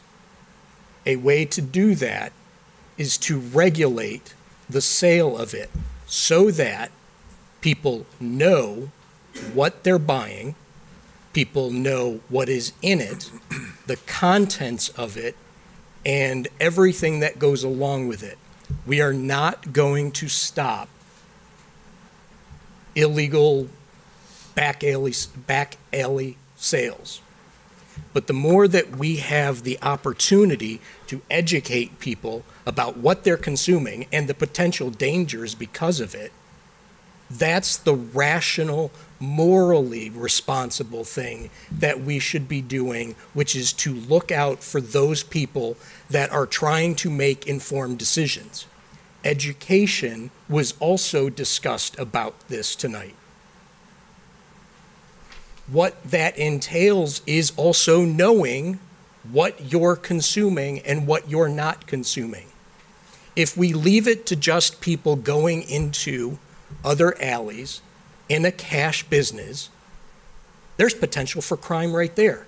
Are we condoning that? Are we turning our blind eye to people based on moral judgments that we're leaving them to the wolves? Or do we figure out ways to make sure we know where this is going, how it's being sold, where it's being sold, where we know the monitoring can be done by the law enforcement? When it's above board and transparent, you have an idea. If you don't, those overdoses that people are talking about, there's no dispensary in town, so why did we have them? Why did it happen already? Because nobody knew what they were buying. Nobody knew how much to take. The concern that we have about the edibles is nobody knows what's in them. Nobody knows what's in there and how many to take. And if people start taking them 20 minutes from here or 10 minutes from here, then it kicks in when they hit our border. It's our problem with the DUI. Why would we want our citizens to fend for themselves in other communities and bring the potential issues back to our community where we have no idea what they bought, where they bought it, when they bought it, how they bought it? Those are the things that, from a practical matter, there are reasons why we would think about regulating it. Okay. Next. Mike? Well, we, you know, our government, I think here in Batavia, we have a transparent government. We work hard putting a budget together. And, you know, if you sit through these budget meetings we have, the discussions go on forever. And what came of it is, you know, we fought real hard to raise no taxes. And there was a lot of discussion that went on back and forth. And here in Batavia, you know, we need to generate revenue for quality of life for the people in Batavia. But from the onset, when this question came up, I was thinking of just the money part of that, and that, you know, we have to generate revenue, we need to find sources of revenue. But just with the research and the reading and the discussions I've been having with people, I'm just finding out, and I don't really care what adults, what they do with their lives. They drink, they smoke, whatever it is they do, they're adults, that is on them. But our youth today is being inundated with this stuff. And, you know, years ago, when you went to school, for me it was an eternity ago, but when people got high, you know, it was pretty innocent stuff. You know, like vaping today, what they're putting into this stuff, what chemicals they're putting into the vaping is killing people, is killing kids, it's rendering them with all kinds of disabilities, and it's the same stuff that's going into the cannabis, I believe. I mean, even if it is regulated, we don't know still what effects they're having. But we do know that, you know, there are a lot of psychotic reactions from this. And I'm a definite no vote, and I'm a hard no vote on this, because I think we're really putting, as much as we need the money here in Batavia, we need the revenues, this is a poor source for this. I don't think myself or the residents in Batavia want to condone or contribute to this psychotic behavior to our children any further. So that would be my end all, is just what are we doing to our children. And I have some personal knowledge of a child who's institutionalized today, and it breaks my heart, and I'm a hard no vote on this because we cannot do it to our youth. So that's where I stand.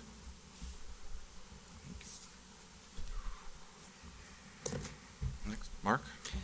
Yeah, I don't want to repeat a lot of the stuff that Marty said, but I do want to thank everybody that did take the time to speak and come down and spend time here tonight with us. We're usually pretty lonely down here.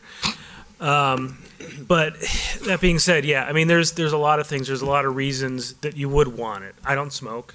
I don't need to. It's not what I want. I realize it is some things that our citizens do want. I realize that because of the regulation of it, it is safer. If I was in the state legislature, I probably wouldn't have voted for it. That would not have been my decision that I would want, but that is what is in front of us right now, is whether we have it or not. If it's in North Aurora and it's in St. Charles, and we're kind of at the crossroads of it, people are going to be driving, past us as they've bought it, maybe used it, and it's happening now, was happening before. So the only way that I support it is if those tax dollars are earmarked, that they go to public safety, period. Nothing else. Not to build bridges, not to put sidewalks in, not to do any of that. It's for public safety, period. That's the only way I support it. Because that's the impact we're going to have regardless. I'm not here to make a decision tonight where I want them. That I would want if we have some sort of agreement that we think we have enough votes that I want information from the police saying, hey, go talk to those communities. What would they do differently? What problems have they had? What are the ordinances that they put in? What are the taxes they put in? What would they do differently? Because people have set that forward, and there's plenty of communities around Illinois that have done this already, so let's find out what their issues are and what they would change. But that's the only way I support it. It's, I guess another reason is you look at, people do have medical licenses for it. I know people that have them and they need them. Not everybody can get that. Not every doctor will sign off on that saying, yep, here you go, you can get it medically. So that leaves those people to be in the situation where it's like, okay, I know it's beneficial. And Alderman Chanzit mentioned it when he was in Toronto, that they had specific things about that. Oh, you have arthritis. Take this. This is the amount you want to take, and they educate you on it. It's not just somebody handing you a paper bag saying, there you go, that's go and do whatever you want. It's a little bit more controlled than that. Yeah, I mean, I'm not necessarily a favor of the drug in general, but I understand the benefits for it for some people. And again, only if those funds are earmarked. I just mentioned, just to tag on to the concerns that you mentioned and that the money would be earmarked for law enforcement, I think that's something that the council should take into consideration in making the decision, is that the public safety concerns with regard to things like the theft of the cash that is stolen on site, that increases when you make the decision to actually have the dispensary here versus the costs of merely addressing the issues that Batavians are using cannabis. So just something kind of relevant to keep in mind.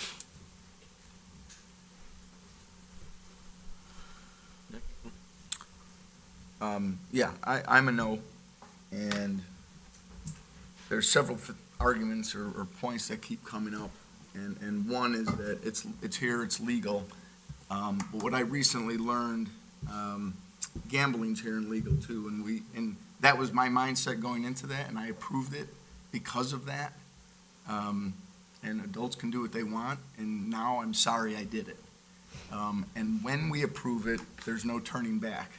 So we can say no and see the benefits down the line, the revenue that's potential. We can see the costs, what they really are versus what we think they are. And we could always add it later, but once you add it, you can't take it back. So I would push for some patience in that, because just because it's legal doesn't mean it's right. for my conscience and right for the town. And I've learned that here. The other thing that comes up a lot, you just said, the people that don't, because I would support medicinal shops, but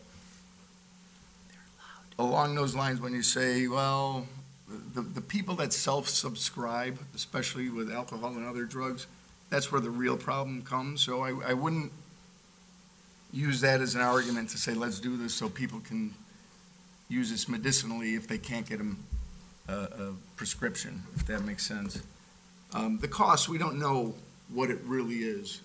For the police department is one, but remember this town and the brand we have in the schools, right? The mayor's always talking, the number one reason people come here and move here is because of the schools. Who is it? That's families. Families are coming here. And, you know, what's our brand going to be? And the cost of that, you know, people moving here, people moving out, our reputation, the community as a whole, there's a cost to that. It's hard to put dollars on it, but I don't know it. So I'm not going to say it's X and it's more than the revenues. I'm not going to say that, but we can wait. I know in my experience in investing and having businesses, every time I've gotten into something because I thought I'm going to miss out if I don't jump in it, I've gotten murdered. Those are the worst things to do. So these, we're making a decision where we have conflicting information or not all the information, and it would, at the very least, be best to delay this. Hypocrisy comes up, and I've battled with this one a lot, but I've dealt with it, and I've overcome it. You'll be glad to know. I enjoy drinking, but I don't enjoy getting high or getting drunk. It's part of my culture. It's part of my social life. I enjoy a glass of wine with dinner. It actually increases the pleasure of that, and I'm not getting drunk. I cook with wine. The alcohol actually burns off, and if I didn't have Marsala wine, my chicken Marsala would be worthless. So there's benefits to the alcohol. There, you know, Heineken, I see the ads now. You can get 0 alcohol Heineken. I enjoy having a beer, going out after a meeting, having a beer. So I see that there's one reason to go into a pot shop.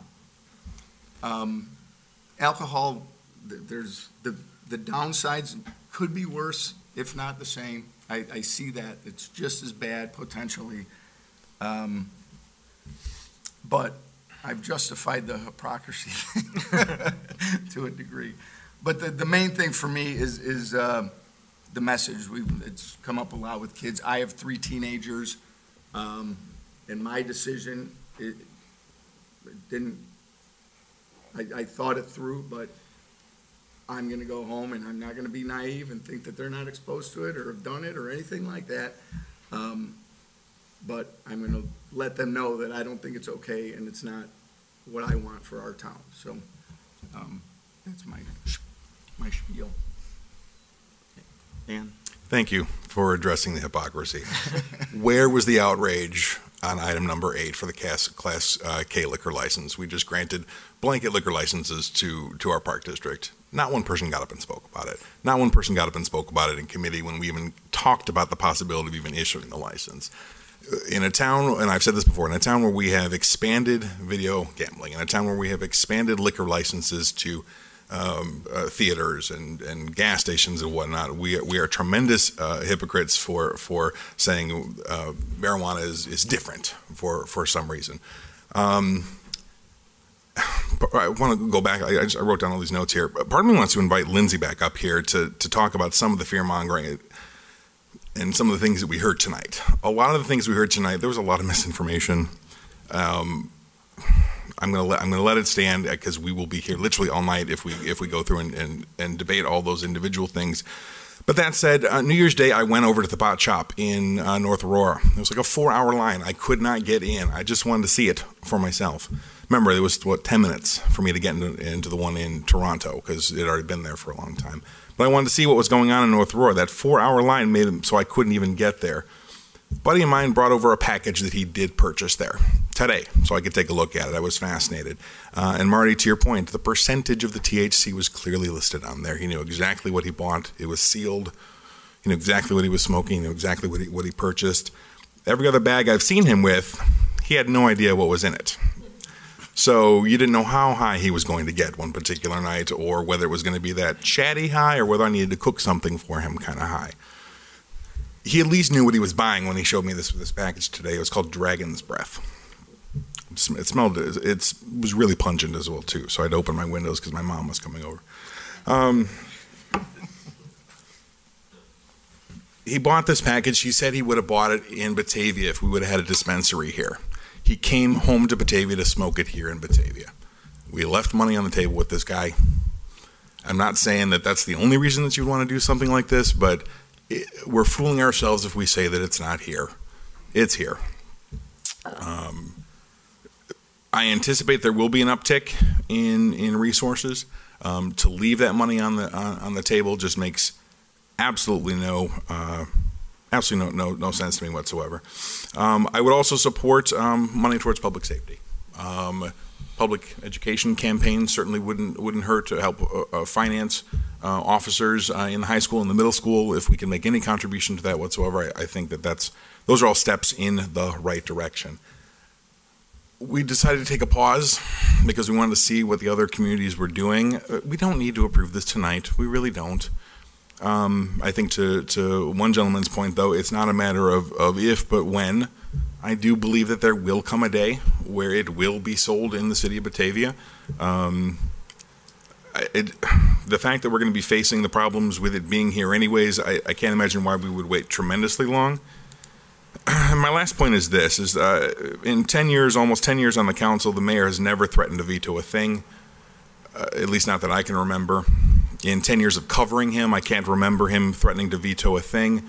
And it is a big deal that we're even discussing overriding his veto. He feels very strongly about this, and I do appreciate the political capital that he has spent on this.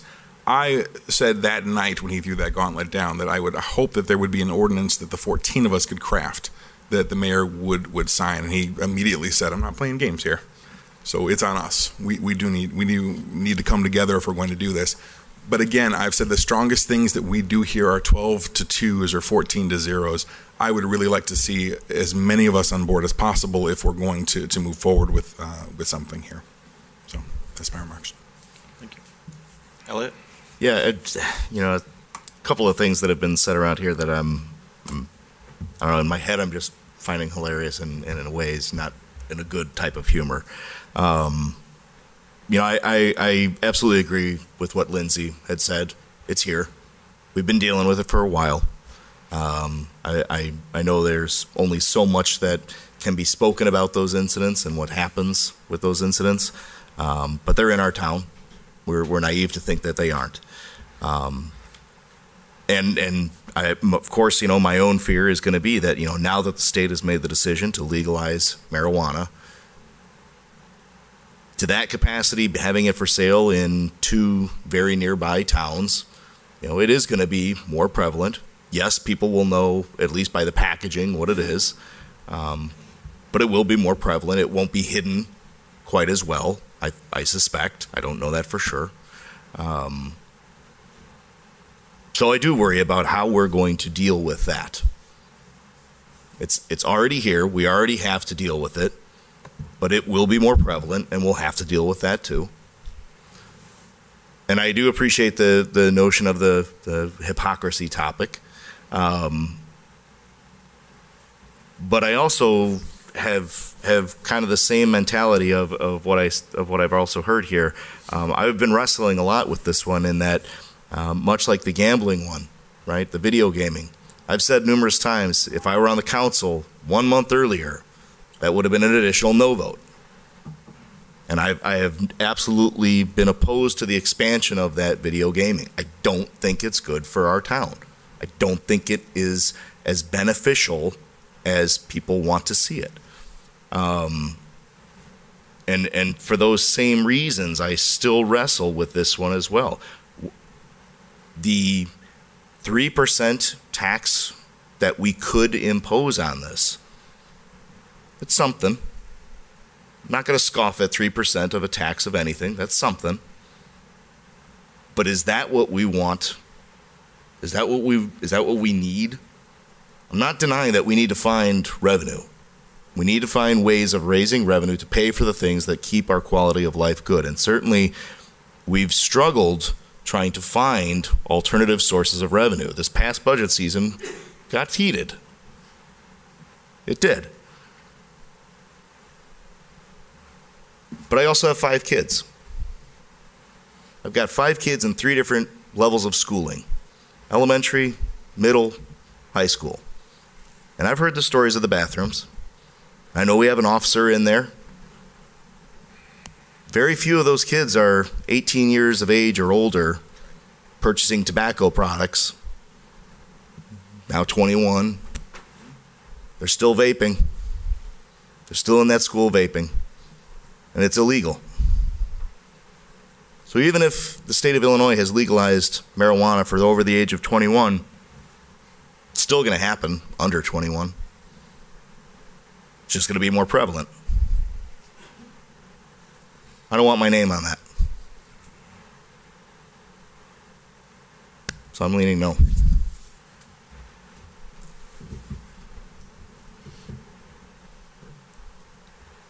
Next. Mike? Yeah. I'm for this. I want to be able to provide cannabis in a safe, efficient manner for those that do buy it. We did put the pause on this a few months back. And now that we're into January and there's already a few cannabis places that are open selling it, I believe the state is only offering 47 licenses from January to May. I have no doubt in my mind that those applications are already made. So I think we wouldn't even be dealing with this or anybody coming to our community till 2021, which we're going to have more than ample time to analyze this even further. I'll chime in now. Mike makes a very good point that all said and done, no matter what we decide to do, even if we do approve this, the chances of us getting a dispensary here, even for medical right now, are, to me, very, very slim. I think we have a better chance of getting any of the production facilities before we would ever get a dispensary. Just because I think that the supply side has already seen such a hit that they need to ramp up production in this state. I mean, I think that's going to be the big thing I think that's going to change this year. I too struggled with this because I think of how, we went back and forth for several years trying to see if we were going to add another officer to handle some of the issues that we've had, the heroin problems that we have in this community, and being able to deal with that on a better level requires funding. And, this could create a source of funding for possibly part of an officer, or a part-time officer. So I think that's something that we just can't ignore in the grand scheme of what's in our community or what's going to be in our community and the issues that we're going to have to deal with. That being said, it's everybody's personal choice. And, I know people that have smoked pot since I was in high school and run successful businesses and lead very fulfilling lives. And then I also know other people that kind of destroy their lives. But I can also tell you that tenfold to that is the lives I've seen destroyed by alcohol. It's gotta at some level be on personal responsibility. And, it is in our community.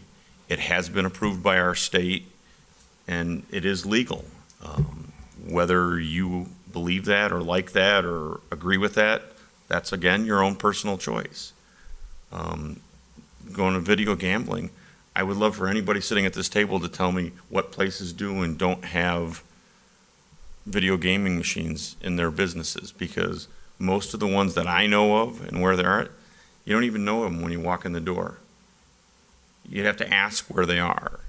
And I don't think that the majority of people that I'm aware of that I have asked about it make their decisions on going to those businesses, whether or not they have gaming machines.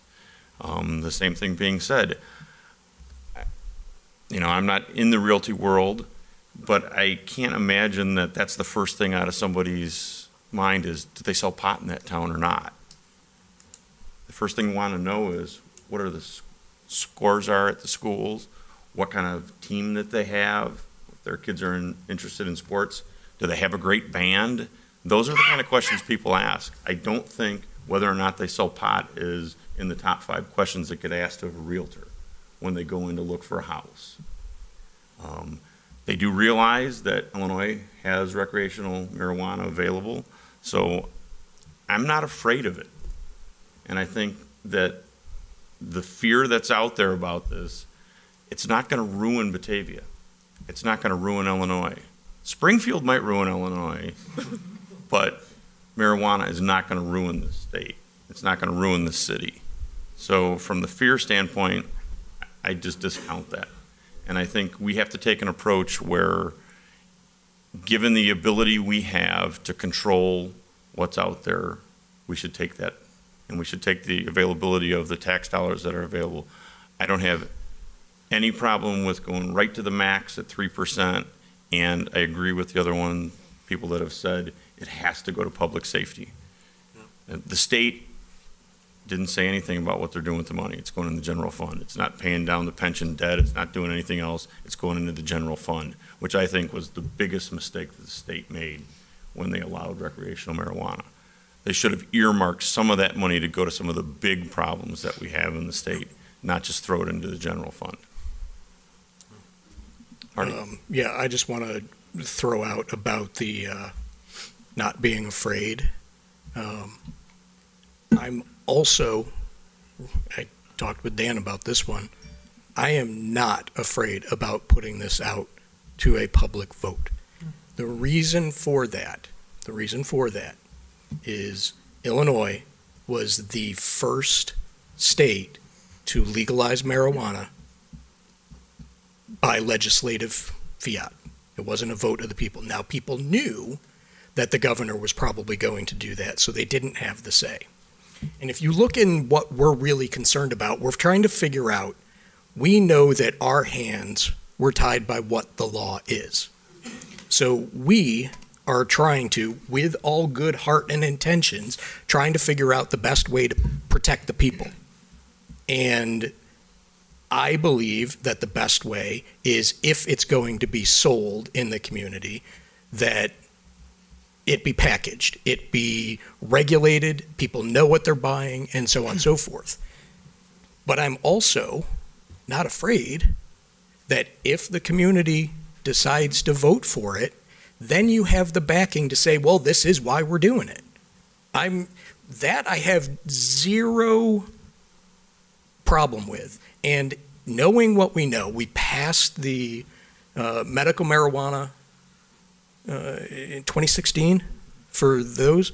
We've had no bites. So the concern that tomorrow, whether we voted for something, that all of a sudden every street corner is going to be filled with marijuana shops, it's not going to happen. We haven't even been approached by any marijuana medical entities.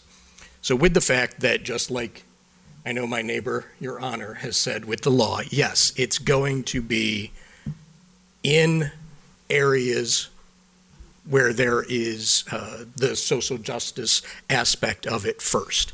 It's not coming here first. So with those things in mind, do we want to do it? I don't mind substituting the collective judgment for that on this issue. I really don't have a problem with that. I was counting 3 so far. I have Mike, Elliot, and Nick as no's so far. I didn't count any other ones. I don't want to waste a minute of staff's time or government service committee's time if we don't have a solid 10 to override the mayor's veto. It doesn't sound like there's an appetite to do this right now, at least as far as dispensaries are concerned. Well, there's several other people that haven't. Well, we already can't do it. We already can't do it. No, we only have 3. You need have 5 3 to say no. Just saying. Tony? Yep. Yeah, You know, the likelihood of a dispensary coming to Batavia in the near future is quite slim. I think there's currently 40 medical dispensaries that were given licenses to sell recreational the first of the year, and then there's 75 licenses that will be awarded by May 2nd, I think. The deadline for those has already passed. So the likelihood, I think they could still, once they get the license, they could select a location different than what they may have proposed. So the money, the piece, the likelihood of getting that and getting some revenue off of this, in terms of dispensaries, I don't see that as a substantial reason to support it. There is the possibility of revenue from a grower coming here and using up a whole bunch of our power that we seem to need to sell, but that's another discussion, and the likelihood of a grower where there's no dispensary, because some of the growers could have licensed free dispensary also, could limit us from significant revenue in the future. But to me, the revenue piece is that's not why I'm supportive of this law, of the Cannabis Regulation and Tax Act that the General Assembly has passed. It is truly about social justice, as the judge said. In fact, Article 7 is social equity in the cannabis industry. And there is some money, revenue earmarked from that to address that social inequity. And the social inequities that have existed is because we have gotten drug laws so wrong in this country for so long. Let's talk about children, because there have been children suffering for years that live in communities not so far from here, less affluent communities, communities of color, where families have been destroyed because their parents have been incarcerated for nonviolent drug offenses. Let's talk about the children in America that have been affected and what needs to be done to do the right thing to make a wrong a right. It was brought up about the border. Yes, that is a huge problem. I say let's take a cash cow away from the cartels who have been slaughtering people and destroying children and families along the border. That's the social justice I'm interested in. I'm interested in getting right what has been wrong for so many years, where people have been, families have been destroyed. I mean, right close to here, communities not far from here, incarcerated people for nonviolent drug offenses. Think of the expenses. I said the same thing about social justice back in the fall when I addressed this. I think we're missing the boat if we don't realize what this legislation is really about. It's about doing things to right some wrongs that have existed in our country and our state. And yes, Illinois was the first state to do that, to do it without a referendum. I applaud the leaders of the state for realizing that we have a big problem. We incarcerate more than China and Japan, or China and Russia combined. And a big reason for that is nonviolent drug offenses.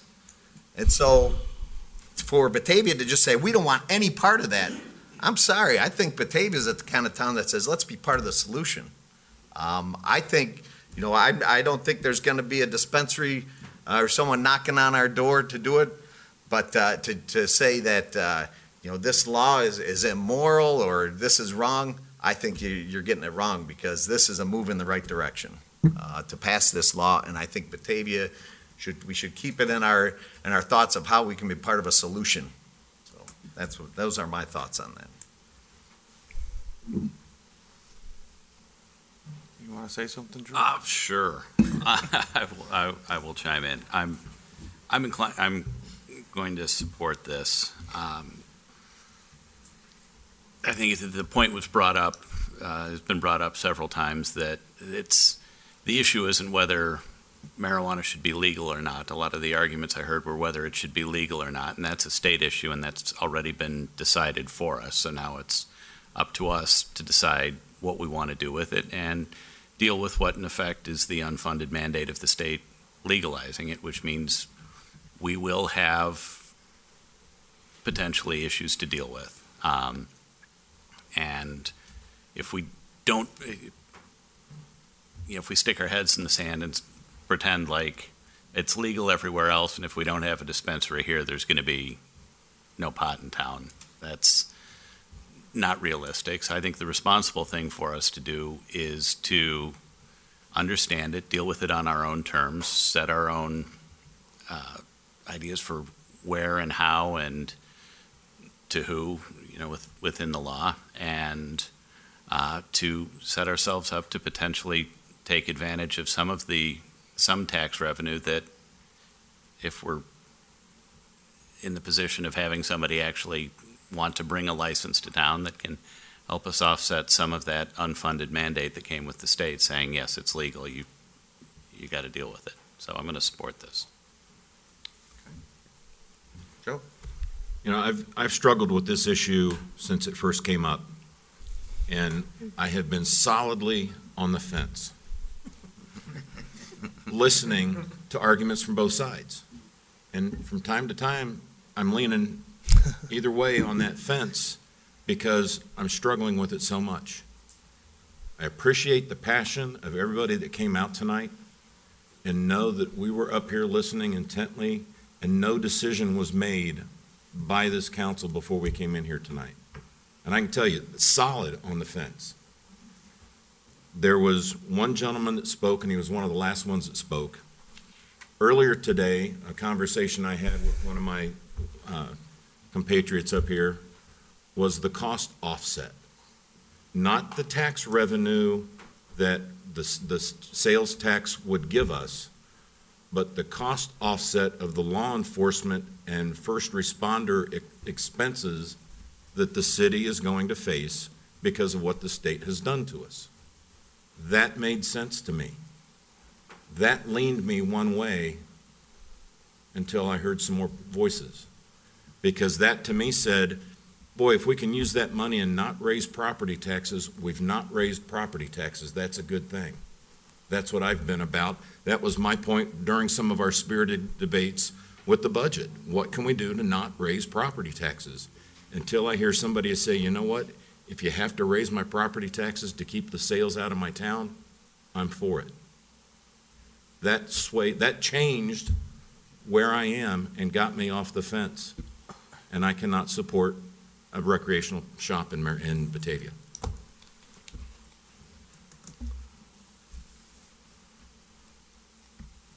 Abby, just call the rest of you out.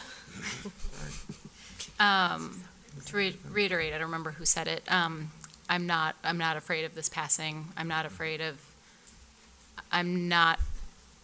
not worried about any major changes to our town as a result of passing or allowing dispensaries, because I don't think that much is going to change. I don't think that the rates of usage are going to skyrocket. I don't think they're going to rise.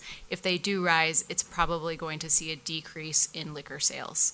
Of my friends that live in states where it's already legal, that's what they have done. They run marathons and they have kids and they get up early for their jobs and they don't want to be hungover, but they want to have a glass of wine or two with dinner, and they want, they get home from a stressful day. And again, no judgment to them. If they want to take the edge off, they have replaced alcohol with marijuana, and to no difference to their lives otherwise. And I think the people that are doing it in this town, and there are a lot of people doing it in this town, are going to continue to do it, and maybe a few more will join. It's already in our schools. That's an issue we have to deal with or without this law. I'm just not worried. This has never worried me much. And so I'm for it. Keenan? I would also be for this. I've had many discussions with my wife about this. I've had discussion with my own pastor because I wanted to know how I would be with this. I've also almost lost a brother-in-law to drugs. Seeing my wife and thinking how I was going to tell my kids we lost an uncle. He went subsequently. He was revived. Went to jail for a couple of years. We have. He is getting his life together, and I've had discussions with this about him as well. And we've come to the. We've had discussions. My mother was a health teacher. She's had discussions with me when I was young, when I was in college. Even now, I talk to her probably a couple times a day just to say what's going on. I've had discussions with her about it, my sister, a lot of people in town, people that are for it, people that are against it.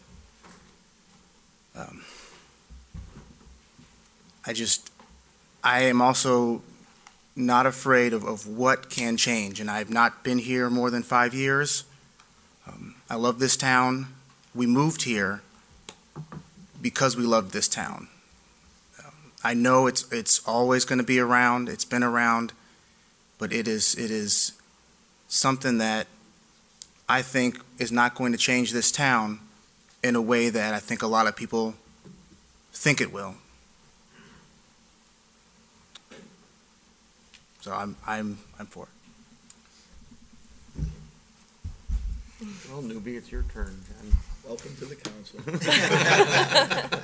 Thank you. First of all, I'd like to thank everybody that came up and spoke this evening, shared your stories, shared all the information that you had and researched. This is definitely a matter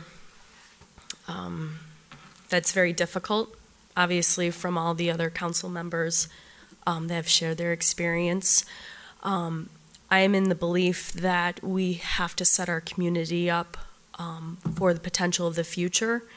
And some of that includes the possibility of how we are going to deal with the law that has been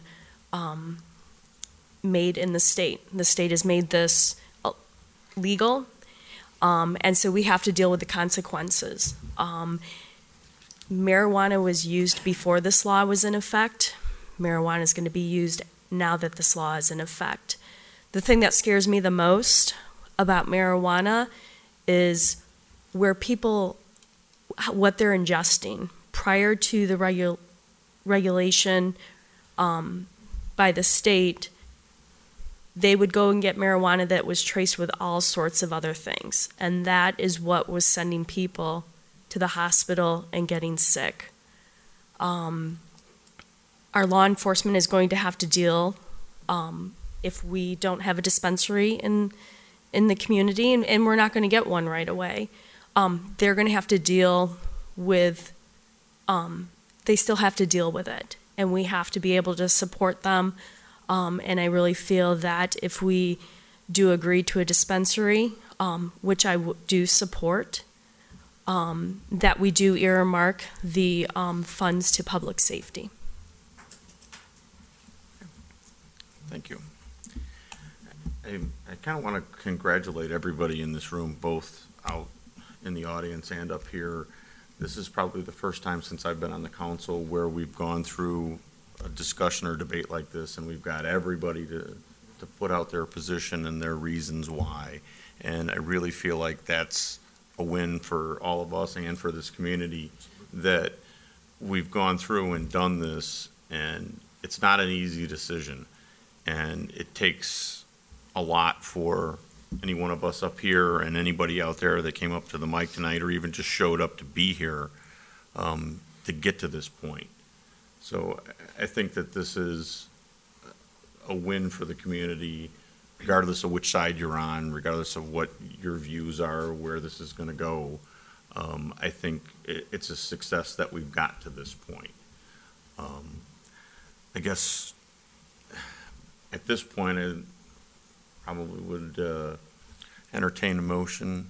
I don't want to do a motion, I just wanted to give a suggestion. Okay. Well, obviously, this is just a discussion, so it would be direction with anything. Direction to staff. To Dan's point before, I don't know that this is one of those that is like you feel strongly about this because it's 10, but I don't know, and there's even there's been some wavering in that. And Marty, you're not afraid of a a vote. Mm-hmm.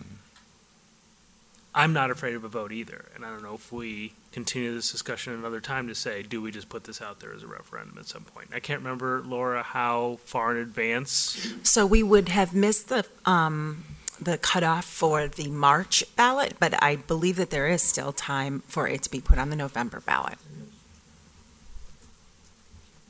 That's where I would suggest, I would even want to see this in doing what I feel the state didn't do, was hash out a lot of the discussions and figure out what you're going to do, what the intended consequences are, and so on and so forth. I don't have a problem with advancing it forward because as we know, nothing would happen tomorrow anyways. It would have to go through zoning and planning. It would have to go through more city council and committee meetings before we would even come with a concept of where it's going to go, what times it's going to go, how it's going to be. So all of those things would be good to have discussions on in the months preceding, and I don't care, put it on the November ballot so that at least the community will know, well, what is out there, where's it going to go, and then they can make informed decisions on that stuff, say yay or nay, because from the amount of people that I have talked to, I know from talking to people and what I have heard, I believe the majority are in favor of having a dispensary. Based on what I have heard, and I have reached out among lots of people. I know there are people that are against it, but I know the amount that are for. And I know the amount that are for that will privately have conversations that you wouldn't think. So it's kind of like a lot of votes that they may say something publicly, but privately they will say another thing. And I weigh that stuff, with all of the other issues and the conscience part of it that we do have. So that's why I would be in favor of advancing it, to get through figure out where we would put it and go through all of those discussions, because we haven't had any of those discussions, and vote. The one thing that I think we have to keep in mind here is, this is just from the history of this community before I was on the council.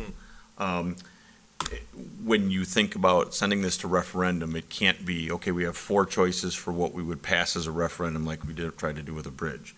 It needs to be, this is the ordinance that the city council has crafted, and this is what we would say, here's X number of places it could be, this is the locations, this is the hours, all that would have to be there if we're going to put this to a referendum. So that way, what goes out to the public would be what the reality would be if it were to pass. Because if there's any other questions in there, then it gets too muddled and it'll never make sense to enough people to go one way or the other that really is reflective of what the community would be okay with.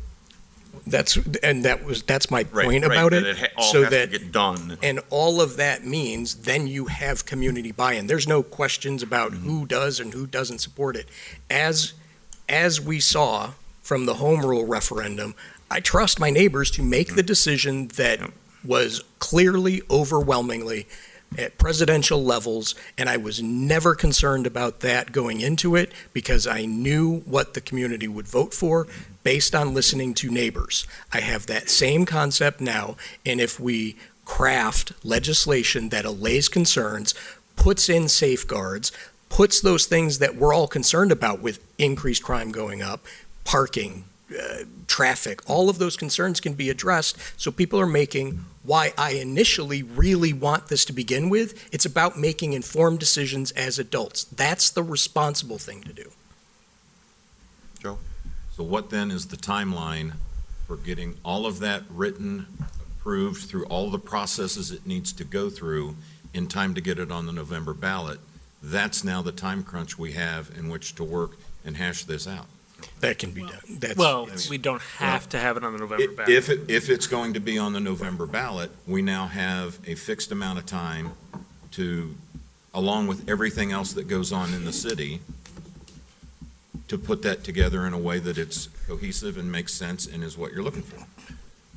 Which we would have to go through anyways, because if it passed. Elliot? I'm not afraid of a vote. I've said my position. I'm not afraid to lose a vote. I've lost some before. That That said, I do think that by going through that process, we would get to a better place that at least has hashed out, no pun intended, many more of the details about what this might look like if a dispensary were ever even a license granted to the city of Batavia. And I absolutely agree that even if this thing were to be on the next council session and were to pass through in a supermajority to override the mayor's veto, we are not getting a dispensary day one afterwards. So I would support a referendum if that's what it came to. Dan? So what happens after we get a vote? Do the noes change to yeses? More importantly, does the mayor does the mayor now ignore the will of the people? If the people of the town say they want a dispensary, we've now just set up our mayor to have to veto it. I would No, say that when we there are send two him- types of referendum. Is it advisory or non-advisory? Advisory, or there is a binding referendum. A binding referendum would mean there's no action on the basis of anyone on council to undo that. So we would be heading in the binding referendum. That is what. Let people have their say. Yeah. Put it the other way. very important If it's advisory and then it gets overturned by the council, how does that go down? Right. It should be binding. So it should be binding. It needs to be Do binding. binding. It needs to be binding. That's all I'm saying. November's an attractive time to do it because it should be a pretty big turnout. I heard Agree. turnout would be big. I'm just guessing. I had heard. Might be a big town. I had heard. That's what I'm saying. I don't want any unintended consequences. I don't want there to be any confusion here. Well, and my point with it, I don't want there to be any doubt between all of our neighbors that we're not all concerned about what this means for us. Something that was legislated in Springfield, we didn't have a say in. And we all have the same goals in common, which is figure out what's the best for our community. More people involved in the conversation is never a bad thing. For sure. I'm on board with that. You know, I think you're right there by putting together, the where, putting together the details, because I think some of the people that are against it, they're fearful. They're fearful that we're going to put it right down Wilson Street, right in the middle, that's going to say pot shop, which would change the image. So I think, really having everything out there so people understand, they may change their mind a little bit or, have a better idea of what we're trying to frame for the future. Mike? Yeah, and I have no problem on putting this on a referendum as well, but I would also like to get in front of this. We knew that this was coming. The governor now campaigned on it, and he won. So it's out there. We knew it was coming. I'd rather get ahead of the curve than behind it and be ready if we do get something. So I think we should at least craft something. If we have it on a November ballot, we have it on a November ballot. Mr. Mayor, what do you think? I think the will of the people speaks for itself. I mean, I would certainly not think it would be a wise idea to do an advisory referendum one way or the other. I think you're going to put it out there and let the people truly make up their mind what they want to do. I certainly would not, if you voted 10-4, I'd still veto it, and you'd have to vote on it a second time. So it would be one of those legacy votes, I'm told, that you create when you go to a veto, and then it's the vote that sticks with everybody for the rest of their, probably goes on your obituary. But as I told you at the very beginning when this whole conversation started, I took the position I did because I've had some very, very sad and dark moments in my years as mayor of this town with some of the families of kids that have been lost to drugs. And it's one of the saddest things you ever wanted to deal with. And it's hugging and holding hands and all this second guessing about, geez, no. And several times I've heard it all started with marijuana, and that was a great way that got me into this mess that we're into. I mean, as recent as last week, and I'll leave it at this, Chief Ewell and I had a conversation with one of the parents of one of the victims in Batavia. And there's some other things going on about it now after the fact, but it's just a very, very sad situation to every time have to deal with this. And because of having lived that experience and seeing the utter dismay and disparity and and tragedy that's been created by this, I cannot, in good conscience, put my name on anything that legalizes drugs in the city of Batavia. Just, that's the end of the story. I'm not going to sign anything that will do that. I mean, if the people vote to go ahead and do it, then that's the decision, and that goes forward. But as long as, I'm the mayor through May of 2021, so that's where it will be, at least to that date, and then we'll see where the community wants to go. But I would suggest that, I commend your idea here of trying to let people make the decision, because I think there's a lot of people, some in this audience, who get pretty fired up, and you'll have an interesting conversation and campaign, both pro and con, going on in this town, probably the likes of which you never have seen before. One of the things I have learned about referendums is that it's important that the question that you ask is very clear. And so I commend you for wanting to include as much information as possible so that a person who is voting yes to that question has as much understanding of what that's going to look like for the city of Batavia. But I think we also need to balance that with keeping the question very simple, because from what I have heard of the people's opinions tonight and those that have been via email and the last discussion we had in August, it seems like there are two camps. There is one camp that does not want to see one recreational dispensary in the city of Batavia ever. And then the other camp, I think, would allow you, in the best interests of the city residents, if they're already in the camp of dispensaries are okay, and they may just trust you to determine what the parameters of that should be. But, I'm not sure, but I think the simple question, should the city of Batavia allow a recreational dispensary to be located in this city, might be the better route. But I'd like to get Kevin Drendel's opinion on how to craft that question as well. Clear and simple. And that's something Keep it that I simple. think that legal has to answer for us, because I think it's almost, we would have to have an ordinance that's out there that if the referendum passes, that's what would pass, would be the ordinance. And does that mean that we approve one ahead of time, and we have 10 that would approve it, and if it passes, then it's done? Or how we would do that? So that's a Maybe question it's we have to have. conditional. We have to have. Or you could go the other route, and we could approve it and put the question shall it be rescinded? And that's something where I think. I don't like that. The thing is, then you require people to do additional research before they get to the ballot box. So they'll see, should ordinance this, allowing the recreational dispensary, will they have to go do more research before they can answer the question? Or we pass it with the 10 votes that we have, and if the public doesn't like it, they just unseat all of us. Or That's the other reality. I mean, that's what's happened at the school board level. If we're only at 10, I'm not on board.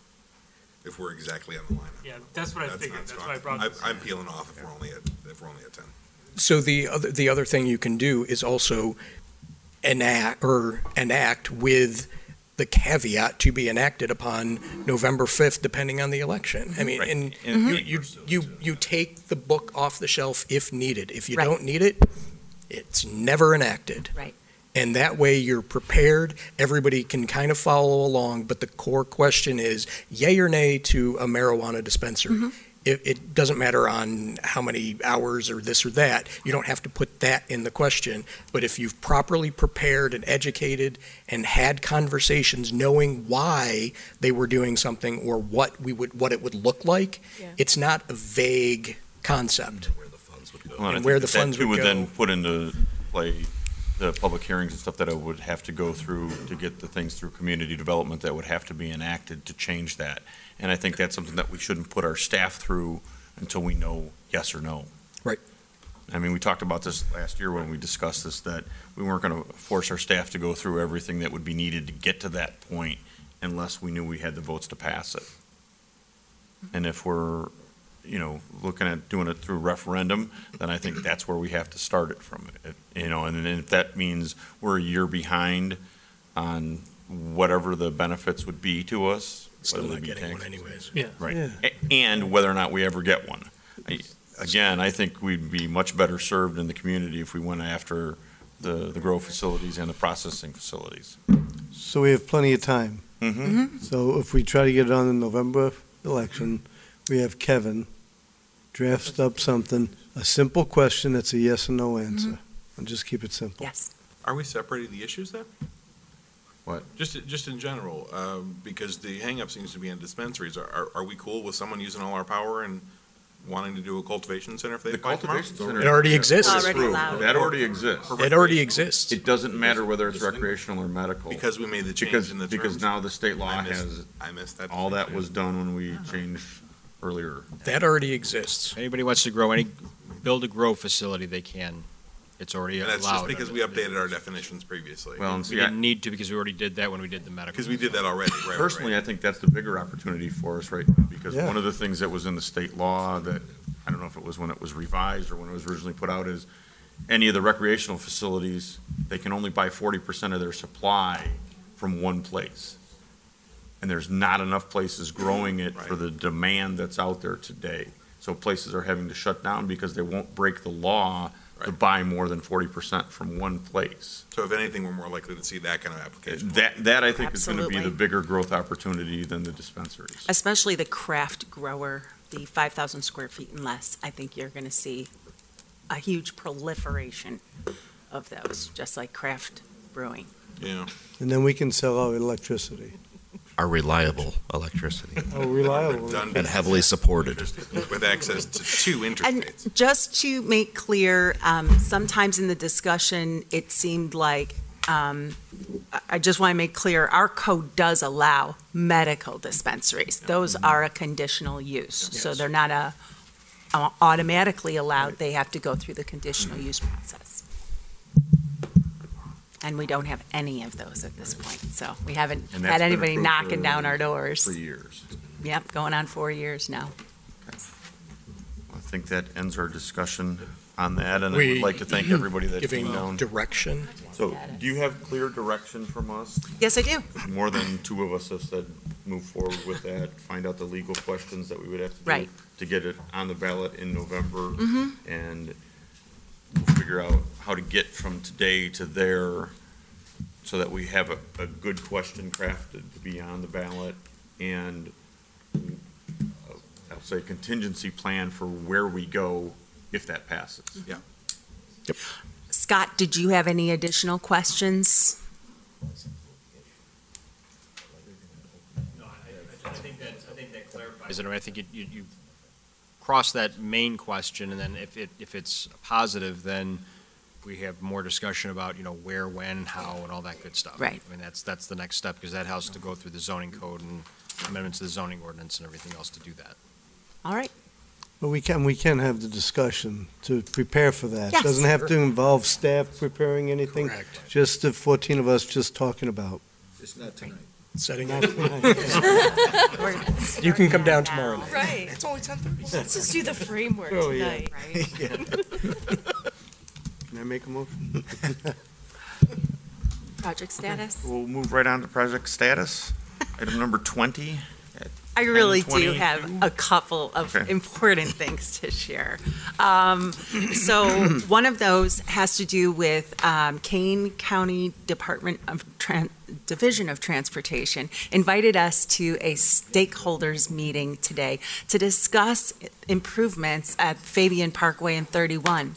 They've actually created a public website.